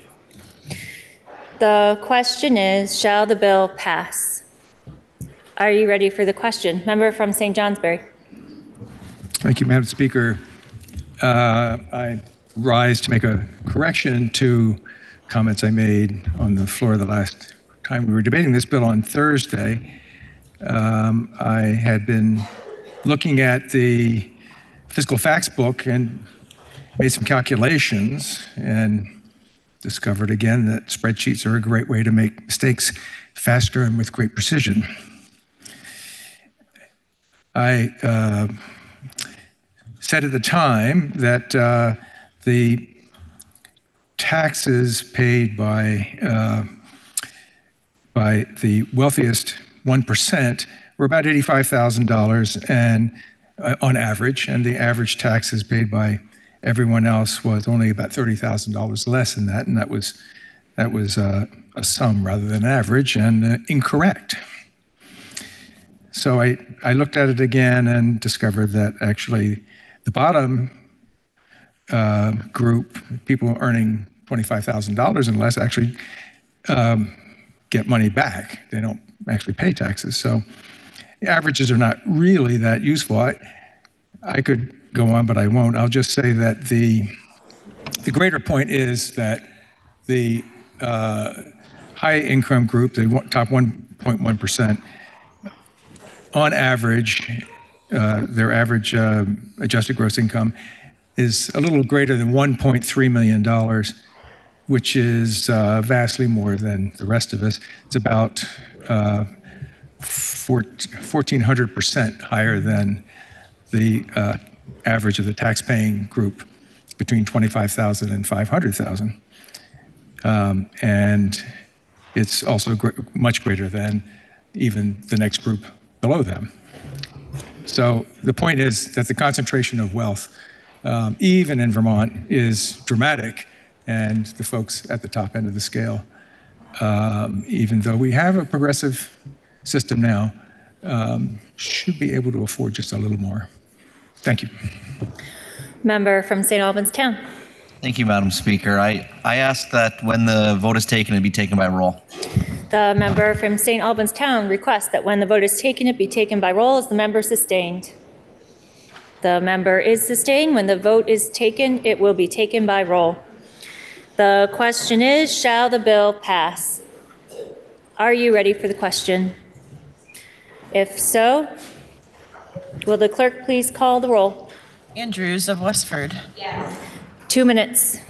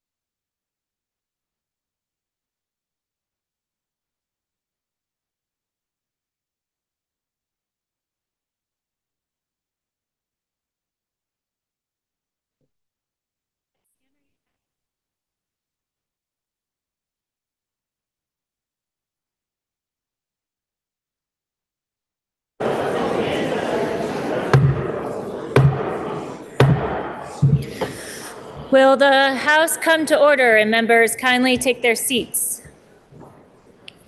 Will the House please come to order? I would like to remind members that we are in the middle of a roll call vote. Members and guests are prohibited from using computers, phones, or any type of electronic device. Please refrain from the passing of notes and conversation during the roll call. And when the clerk calls your name, please answer in a loud and clear voice so the clerk can accurately record your vote. The question is, shall the bill pass? Will the clerk please continue to call the roll? Andriano of Orwell. Anthony of Berry City. Arison of Weathersfield. Arsenault of Williston. Austin of Colchester. Bartholomew of Heartland. Bartley of Fairfax. Beck of St. Johnsbury. Rebecca of Winooski. Byrong of Virgins. Black of Essex. Bloomley of Burlington. Bongarts of Manchester. Boslin of Westminster. Boynan of Cambridge. Brady of Williston. Brannigan of Georgia. Brennan of Colchester. Brown of Richmond. Brownell of Pownell. Rumstead of Shelburne. Burdett of West Rutland. Burke of Brattleboro. Burrows of West Windsor. West of Woodstock. Campbell of St. Johnsbury. Canfield of Fairhaven. Carpenter of Hyde Park. Carroll of Bennington. Casey of Montpelier. Chapin of East Montpelier. Chase of Chester. Chase of Colchester. Chestnut Tangerman of Middletown Springs. Christie of Hartford. Cheney of Burlington. Clifford of Rutland City. Coffey of Guilford. Cole of Hartford. Conlon of Cornwall. Corcoran of Bennington. Cordis of Lincoln. DeMar of Venusburg. Demeraux of Corinth. Dickinson of St. Albans Town. Dodge of Essex. Dolan of Essex Junction. Dolan of Waitsfield. Donahue of Northfield. Durfee of Shaftesbury. Elder of Starksboro. Emmons of Springfield. Farley's Rubio of Barnet. Galfetti of Berrytown. Garifano of Essex. Goldman of Rockingham. Thank you. Ghostland of Northfield. Graham of Williamstown. Granning of Jericho. Gregoire of Fairfield. Hengo of Berkshire. Harrison of Chittenden. Hedrick of Burlington. Higley of Lowell. Holcomb of Norwich. Hooper of Randolph. Hooper of Burlington. Houghton of Essex Junction. Howard of Rutland City. Hyman of South Burlington. James of Manchester. Jerome of Brandon. Kornheiser of Brattleboro. Krasnow of South Burlington. Labor of Morgan. LaBounty of Linden. Lally of Shelburne. Lalone of South Burlington. Lamont of Morristown. Lamont of Morristown. Thank you. Lanford of Virgins. LaRush of Franklin. Love of Grand Isle. Lipsky of Stowe. Logan of Burlington. Long of Newfane. McGuire of Rutland City. Marcotte of Coventry. Maslin of Thetford. Matos of Milton. McCann of Montpelier. McCarthy of St. Albans City. McCoy of Pulteney. McFawn of Berrytown. McGill of Bridport. Mahali of Calais. Minnie of South Burlington. Morgan of Milton. Morris of Springfield. Morrissey of Bennington. Rowicki of Putney. Nicole of Ludlow. Knott of Rutland City. Noyes of Wolcott. Nugent of South Burlington. O'Brien of Tunbridge. Odie of Burlington. Oliver of Sheldon. Page of Newport City. Pyala of Londonderry. Parsons of Newbury. Pat of Worcester. Pearl of Danville. Peterson of Clarendon. Pouch of Heinsberg. Priestley of Radford. Quimby of Linden. Richardson of Burlington. Rice of Dorset. Roberts of Halifax. Samus of Castleton. Sakowitz of Randolph. Shai of Middlebury. Shaw of Pittsford. Sheldon of Middlebury. Sibilia of Dover. Sims of Craftsbury. Small of Winooski. Smith of Derby. Squirrel of Underhill. Stebbins of Burlington. Stevens of Waterbury. Stone of Burlington. Supernaut of Barnard. Taylor of Milton. Taylor of Colchester. Templeman of Brownington. Selina of Brattleboro. Toof of St. Albans Town. Tory of Moortown. Troyano of Stannard.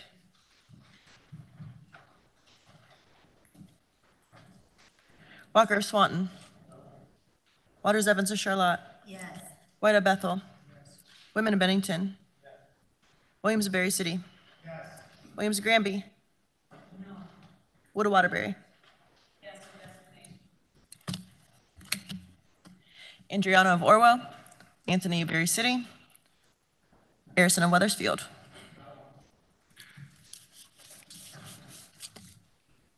Granting of Jericho. Hooper of Randolph. McCann of Montpelier. Morgan of Milton. Oliver of Sheldon. Parsons of Newbury. Pearl of Danville. Sakowitz of Randolph. Troyano of Stannard. For purpose of explanation, member from Middletown Springs. Madam Speaker, when you are in crisis, you need to act. This bill is action to move us out of crisis. Voting no is not a solution. Member from Newfane. Madam Speaker, lack of affordable housing is a top issue for Vermonters. This bill will make a real difference in Vermonters' lives while continuing to move us toward our housing goals. I voted to support H 829 as Vermont's roadmap for continued strategic housing investment. Member from Poultney. Madam Speaker, raising taxes and fees instead of funding these programs through our budget is something I cannot support. Increasing the property transfer tax as well as the personal income tax to support these programs is something I cannot support. My vote is no. Member from Bridport. Madam Speaker, I voted yes on this bill on the second day of Fair Housing Month, because we are in the midst of a housing crisis and the ill effects are far-reaching. When we invest in struggling Vermonters, we all thrive. Member from Burlington. Madam Speaker, I voted yes, as this will help facilitate equal access to timely justice and facilitate greater input from a diverse array of stakeholders. I look forward to this process and working closely with my colleagues and constituents to make this happen and reach consensus. Member from Waterbury. Madam Speaker, we lament about not having a plan to help solve our homelessness crisis. This is the first bona fide bill that sets forth such a plan. I vote yes to bring some sanity to solving the homelessness and housing crisis. Member from Shelburne. Madam Speaker, may I explain my vote? You may. I support a long-term housing vision to create the supportive and affordable housing Vermont needs. The costs to build the housing we need are estimated at $200 million a year for 10 years.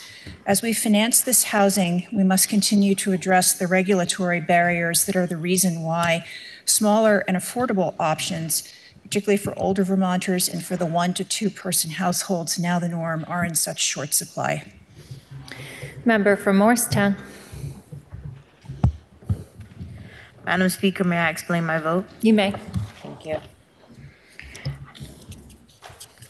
I voted yes in committee and on the floor for the Taylor Amendment. I also voted yes on this bill. We just voted yes for temporary supportive housing. Intersectionality exists. We cannot address the homelessness issue without taking proactive measures to keep people housed. This too is not it, but with housing as a priority, we have to start somewhere. Member from Waitsfield. Madam Speaker, I vote yes to address... Pardon me, do you wish to explain your vote? May I ask to explain my vote? You may. Thank you. I apologize. I vote yes to address comprehensively and over time our statewide housing shortage that will benefit and sustain the vitality of our communities. This bill also continues our commitment to provide much needed housing for our Vermont adults with developmental disabilities. Members, please listen to the results of your vote. Those voting yes, 97. Those voting no, 42. The ayes have it, and you have passed the bill. Up next is House Bill 874, which is an act relating to miscellaneous changes in education laws. The bill was introduced by the Committee on Education. The member from Williston, Representative Brady, will speak for the committee. In affecting the revenue of the state, the bill was referred to the Committee on Ways and Means, which recommends that the bill ought to pass. The member from St. Johnsbury, Representative Beck, will speak for that committee. And then carrying an appropriation, the bill was then referred to the Committee on Appropriations, which recommends that the bill ought to pass when amended as printed in today's calendar. The member from Calais, Representative Mahaly, will speak for that committee. Please listen to the second reading of the bill. H 874, an act relating to miscellaneous changes in education laws. Member from Williston. Thank you, Madam Speaker. H 874 can be found through the legislative search function. This is a miscellaneous education bill with a few pieces, and your House Education Committee is working to use the toolbox metaphor as many times as possible this session. So this is sort of a messy garage shelf in terms of toolboxes. I will speak to sections 1 through 6 and then pass to other members of the House Education Committee. Sections 1 through 4 perhaps act as a wrench. They are the enactment of the work of the Adult Education and Literacy Student Access Committee that was created through our budget last year in order to provide recommendations in a report to the Joint Fiscal Committee and the House and Senate Committees on Education on how to increase equity and access to adult education programs. Section 1 makes several changes to the adult education statute in Title 16, including in subsection A, the adult diploma program. We are amending the title from adult diploma program to become the adult education and secondary credential program, requiring Vermont residency for participation, lowering the age of eligibility from 20 years of age to 16 years of age, and requiring participants to not have received a high school diploma and not be enrolled in a public or approved independent school, post-secondary school, or home study program. In subsection B, the General Education Development Program, or GED program, requires Vermont residency for participation, requires participants to not have received a high school diploma and not be enrolled in a public or approved independent school, post-secondary school, or home study program, and adding a new subsection D that prohibits the diagnostic portion of the adult education and secondary credential program from being used to exclude individuals from the program or to condition payments. Section 2 of the bill repeals the high school completion program. Section 3 refers to the funding changes being made to reflect the sections I just referenced above, and the amendment from the House Committee on Appropriations will speak to more detail on this in a moment. Section 4, this section strikes the high school completion program from the list of schools or programs students must be enrolled in order to be eligible for dual enrollment, to reflect the repeal of the high school completion program in Section 2 above. This section also adds students enrolled in the adult diploma program to the eligibility list for participation in dual enrollment. Now moving to Section 5 of the bill, perhaps a cordless drill or screwdriver, in that it is an incredibly versatile and important tool. We are staying within the Flexible Pathways subchapter of Title 16. Section 5 amends Act 67 of 2021, the Community Schools Act.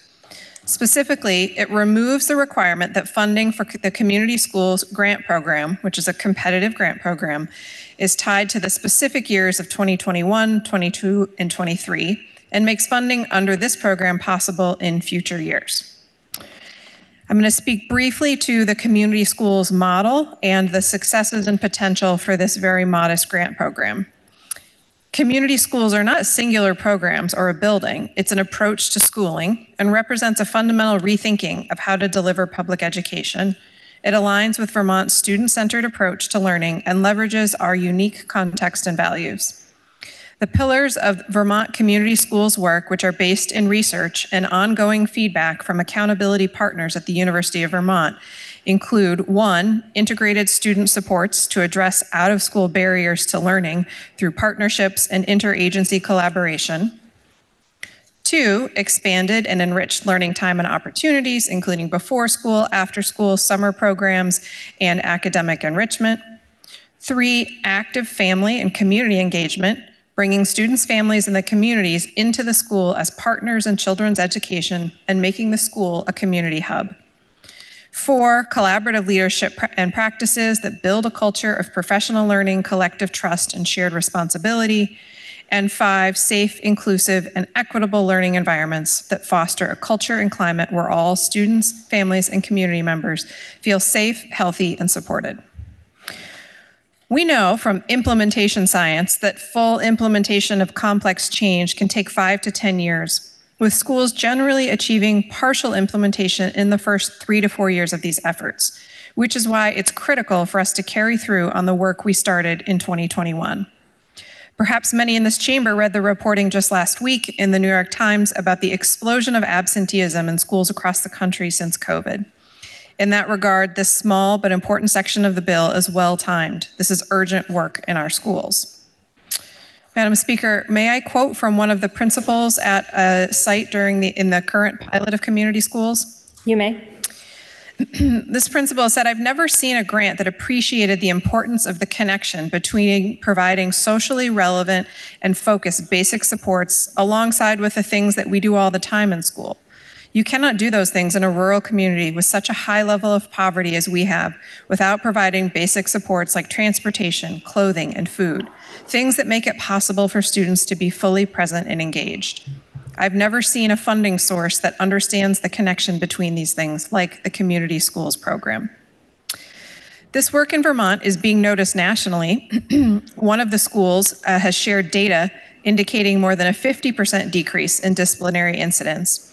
And principals from 2 of the current community school sites have been asked to coach community schools leaders in Kentucky on starting up their programs in other rural contexts. Across all community schools sites currently, 3,500 pre-K to 12 students, their families, and communities are being supported in this coherent coordination of state agencies and community resources that also allows us to better draw down federal funds. Section 6, this section states the legislature's intent to continue to fund the Community Schools Grant Program and provides the funding through the Ed Fund. Once again, the amendment from the House Committee on Appropriations will speak in more detail to this, but notably, this money is already accounted for and not new funds. I now yield to the member from Burlington who will present sections 7 and 8. The member from Williston yields to the member from Burlington. Madam Speaker, Section 7 amends the Flexible Pathways Statute, including making conforming amendments to reflect the repeal of the High School Completion Program and the new name of the Adult Education and Secondary Credential Statute. This section also makes amendments requiring AOE guidance to school districts regarding career and post-secondary training opportunities to include information on all military-related options. Section 8, Planning Resources, adds a new section to the Vermont Student Assistance Corporation, VSAC, chapter that requires VSAC to include all military-related options available for post-secondary planning and financial aid opportunities in all planning resources it produces. Madam Speaker, all options for financial aid should be made available to students, particularly as military services affords robust opportunities. A great number of civic and business leaders have credited their time in the military, no matter how short or long, to their success. The military is a toolbox of its own, as military service provides steady income and benefits, including health and education, relevant vocational training that can be used after their time in service, leadership opportunities, lessons on discipline, a pathway to citizenship, and exposure to a world that is larger than just Vermont, so they can learn from that world and bring good ideas back to their home state. That's why I'm happy to support this bill and this section in particular. I will now yield to the member from Williston, who will continue to walk us through the tour of the toolbox that is this bill. The member from Burlington yields back to the member from Williston. Section 9 of the bill includes legislative intent to continue to review the Flexible Pathways Initiative that we've been hearing about throughout this bill. The Flexible Pathways Initiative was created by Act 77 of 2013 and encourages and supports the creativity of school districts as they develop and expand high-quality educational experiences. Flexible pathways promote opportunities for Vermont students to achieve post-secondary readiness and increase the rates of post-secondary school completion and continuation in Vermont. There are several complex programs within this initiative, and this section of the bill is essentially a binding homework assignment for us to be continuing to look at this groundbreaking legislation over time. What is working well? What are we spending our education fund dollars on? What is the return on investment? And if warranted, how can we improve? I now yield to the member from St. Albans Town, who will present sections 10 through 12. The member from Williston yields to the member from St. Albans Town. I will be presenting sections 10 through 12. Section 10 is post-graduation career and settlement behaviors of students attending Vermont post-secondary institutions, and it's a report that will be require the Agency of Education, the Agency of Commerce, Community and Development, and the Department of Labor, in consultation with Vermont's public and private post-secondary schools, to submit a written report to the legislature on the post-graduation career and settlement behaviors of students attending Vermont colleges and universities. Because, Madam Speaker, we are not just last in retention of our post-secondary graduates, we are dead last. The report is due on or before July 1st, 2025. In section 11, it will amend 16 VSA 326, the Uniform Chart of Accounts. This section adds a section to the Supervisory Union chapter of Title 16, codifying the requirement that supervisory unions use a uniform chart of accounts to record and report all school finance data. This requirement currently exists in various pieces of session law, and this section adds to the requirement to Title 16. In section 12 is just a repeal. This section repeals the various different pieces of session law that require the use of the uniform chart of accounts, since section 11 of the bill codifies the requirement. I now yield back to the member from Williston. The member from St. Albans Town yields to the member from Williston. Finally, Section 13, this act takes effect on July 1st of 2024.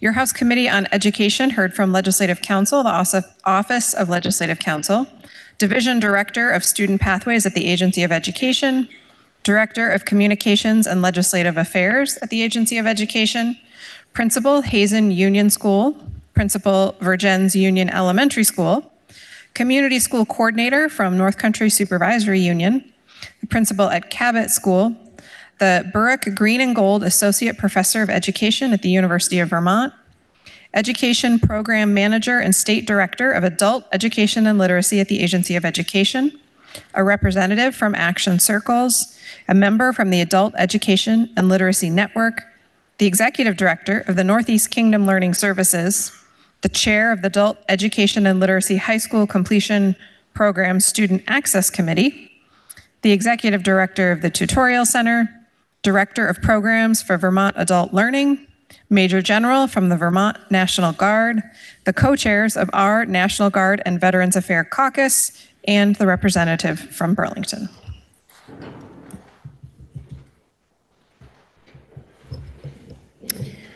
And now speaking for the Committee on Ways and Means, member from St. Johnsbury.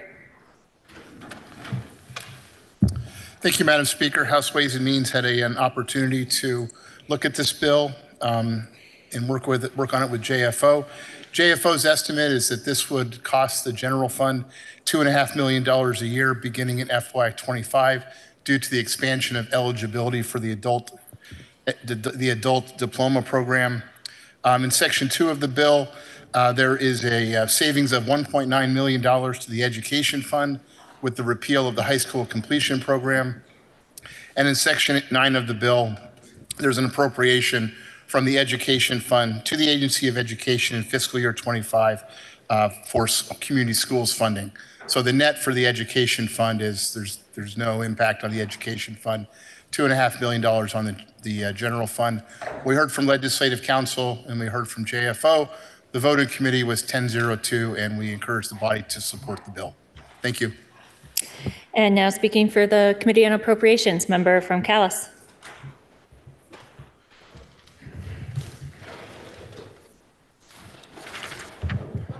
Madam Speaker, your Committee on Appropriations thanks the Education Committee and the Ways and Means Committee for their fine work.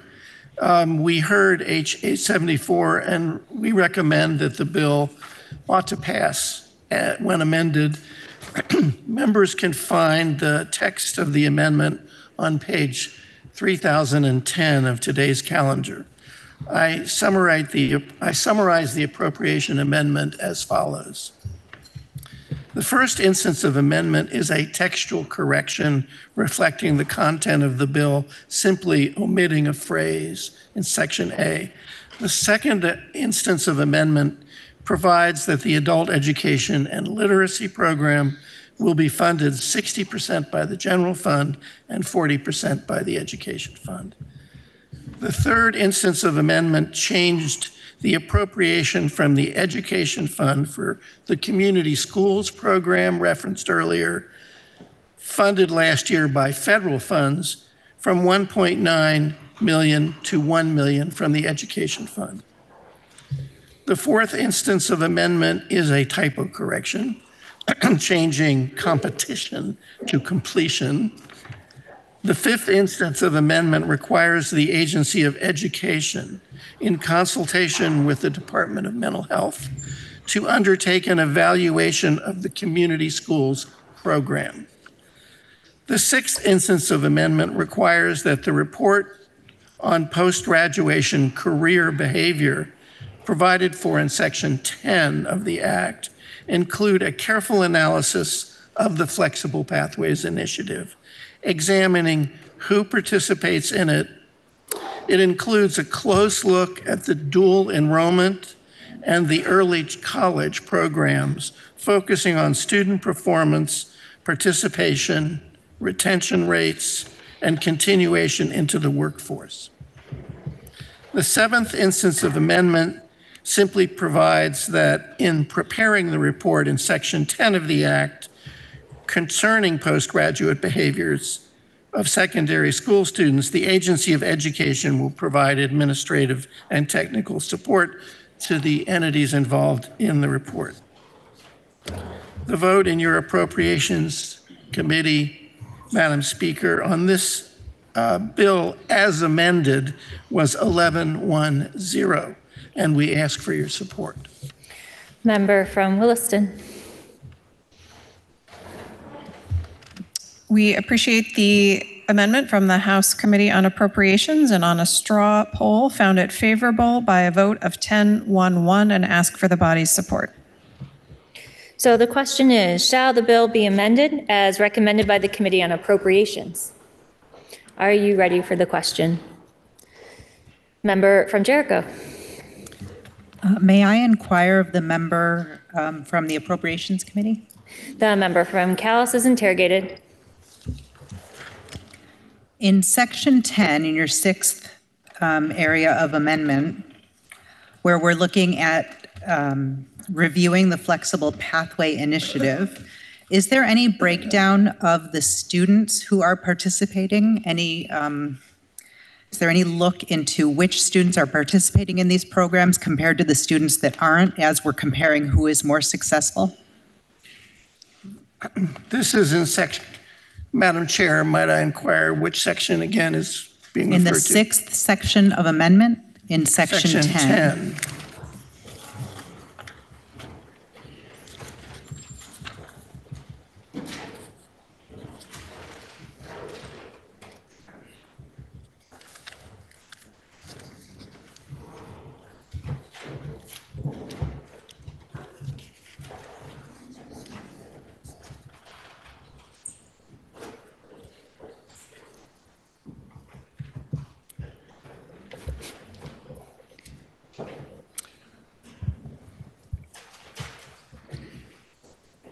Madam Chair, the report requested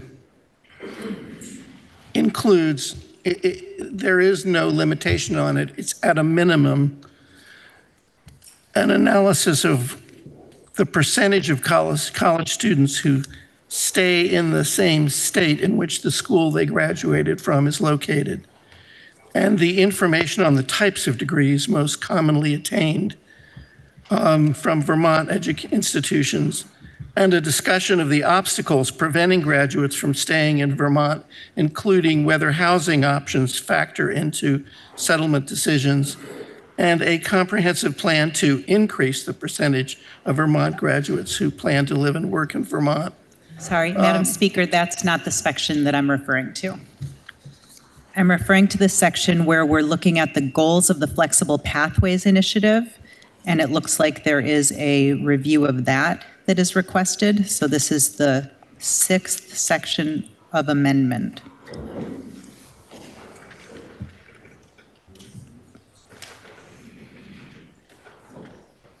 Is that?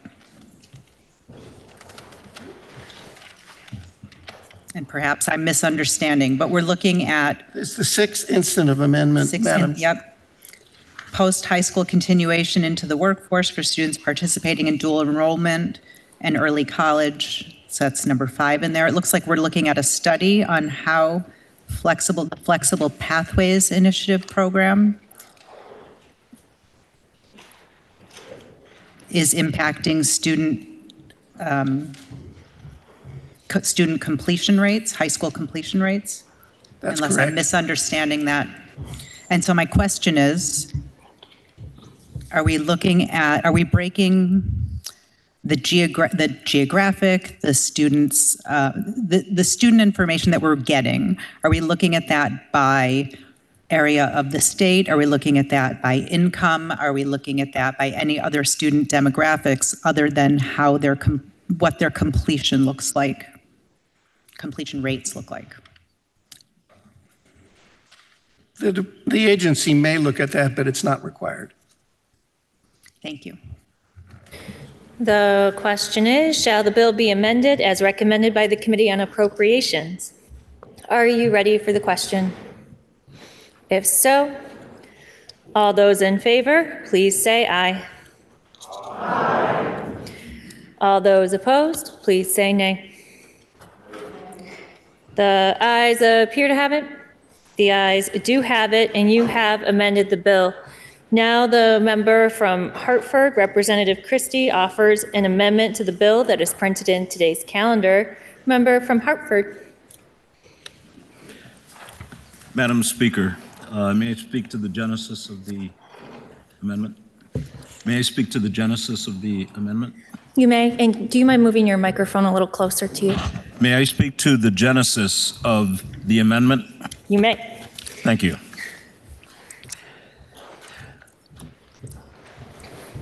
This speaks directly to hazing, harassment, and bullying in our schools.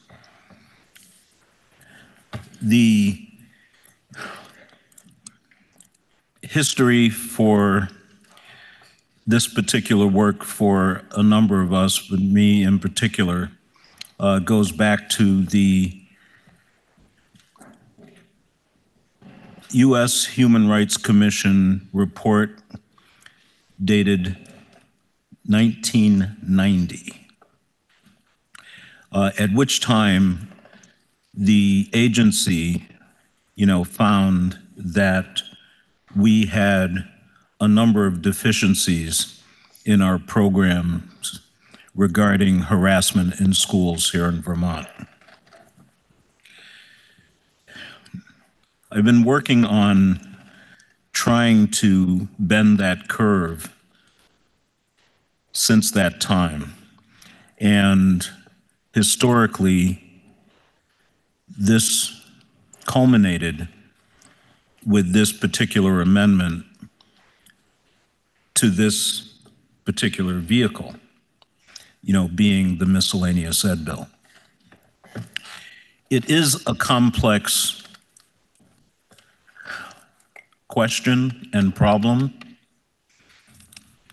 There are a number of us in this body who have personally experienced these issues, either in our families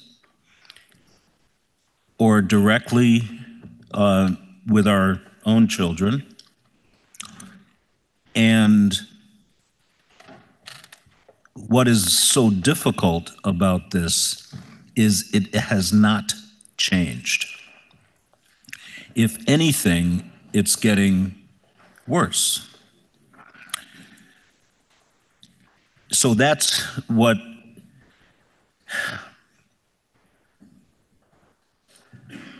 encouraged me to push for this particular amendment.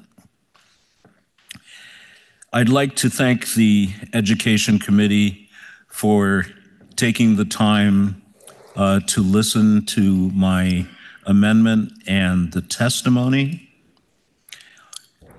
Having done this work professionally and spiritually for our 87,000 school children here in Vermont who are being underserved in this particular area,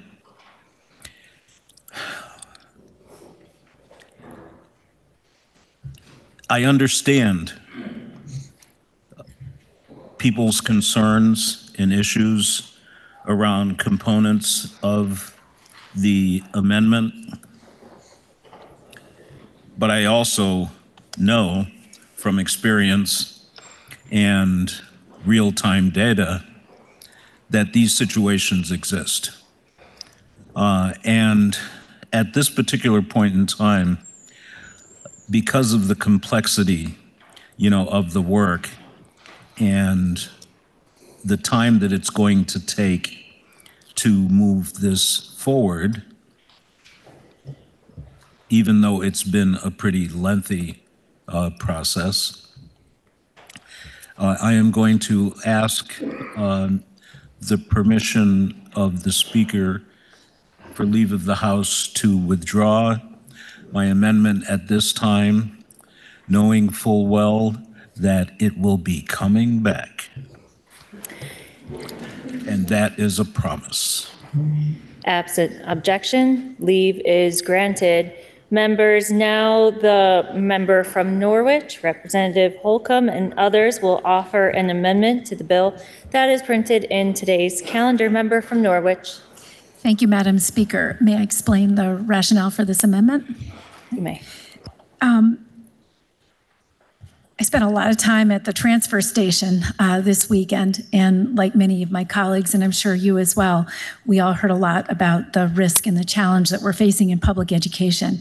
And the member from Williston described the miscellaneous ed bill as a toolbox, and perhaps my amendment was an effort to provide some duct tape in that box. We know that we have an education crisis. Many of the causes include things people have mentioned here, including cost shifting from the state budget to school budgets, a severe lack of scale just about anywhere you look, which is making it really hard to provide our children with the opportunities they deserve, but also a lack of rules about what we pay for with our public school dollars. One of the most effective ways to contain growth in our education spending is to get more of our children under fewer roofs in more robust schools. This goal is undermined every single time a district closes another public school and pays tuition to a growing list of out-of-state private schools and schools that do not comply with Vermont's public accommodations laws.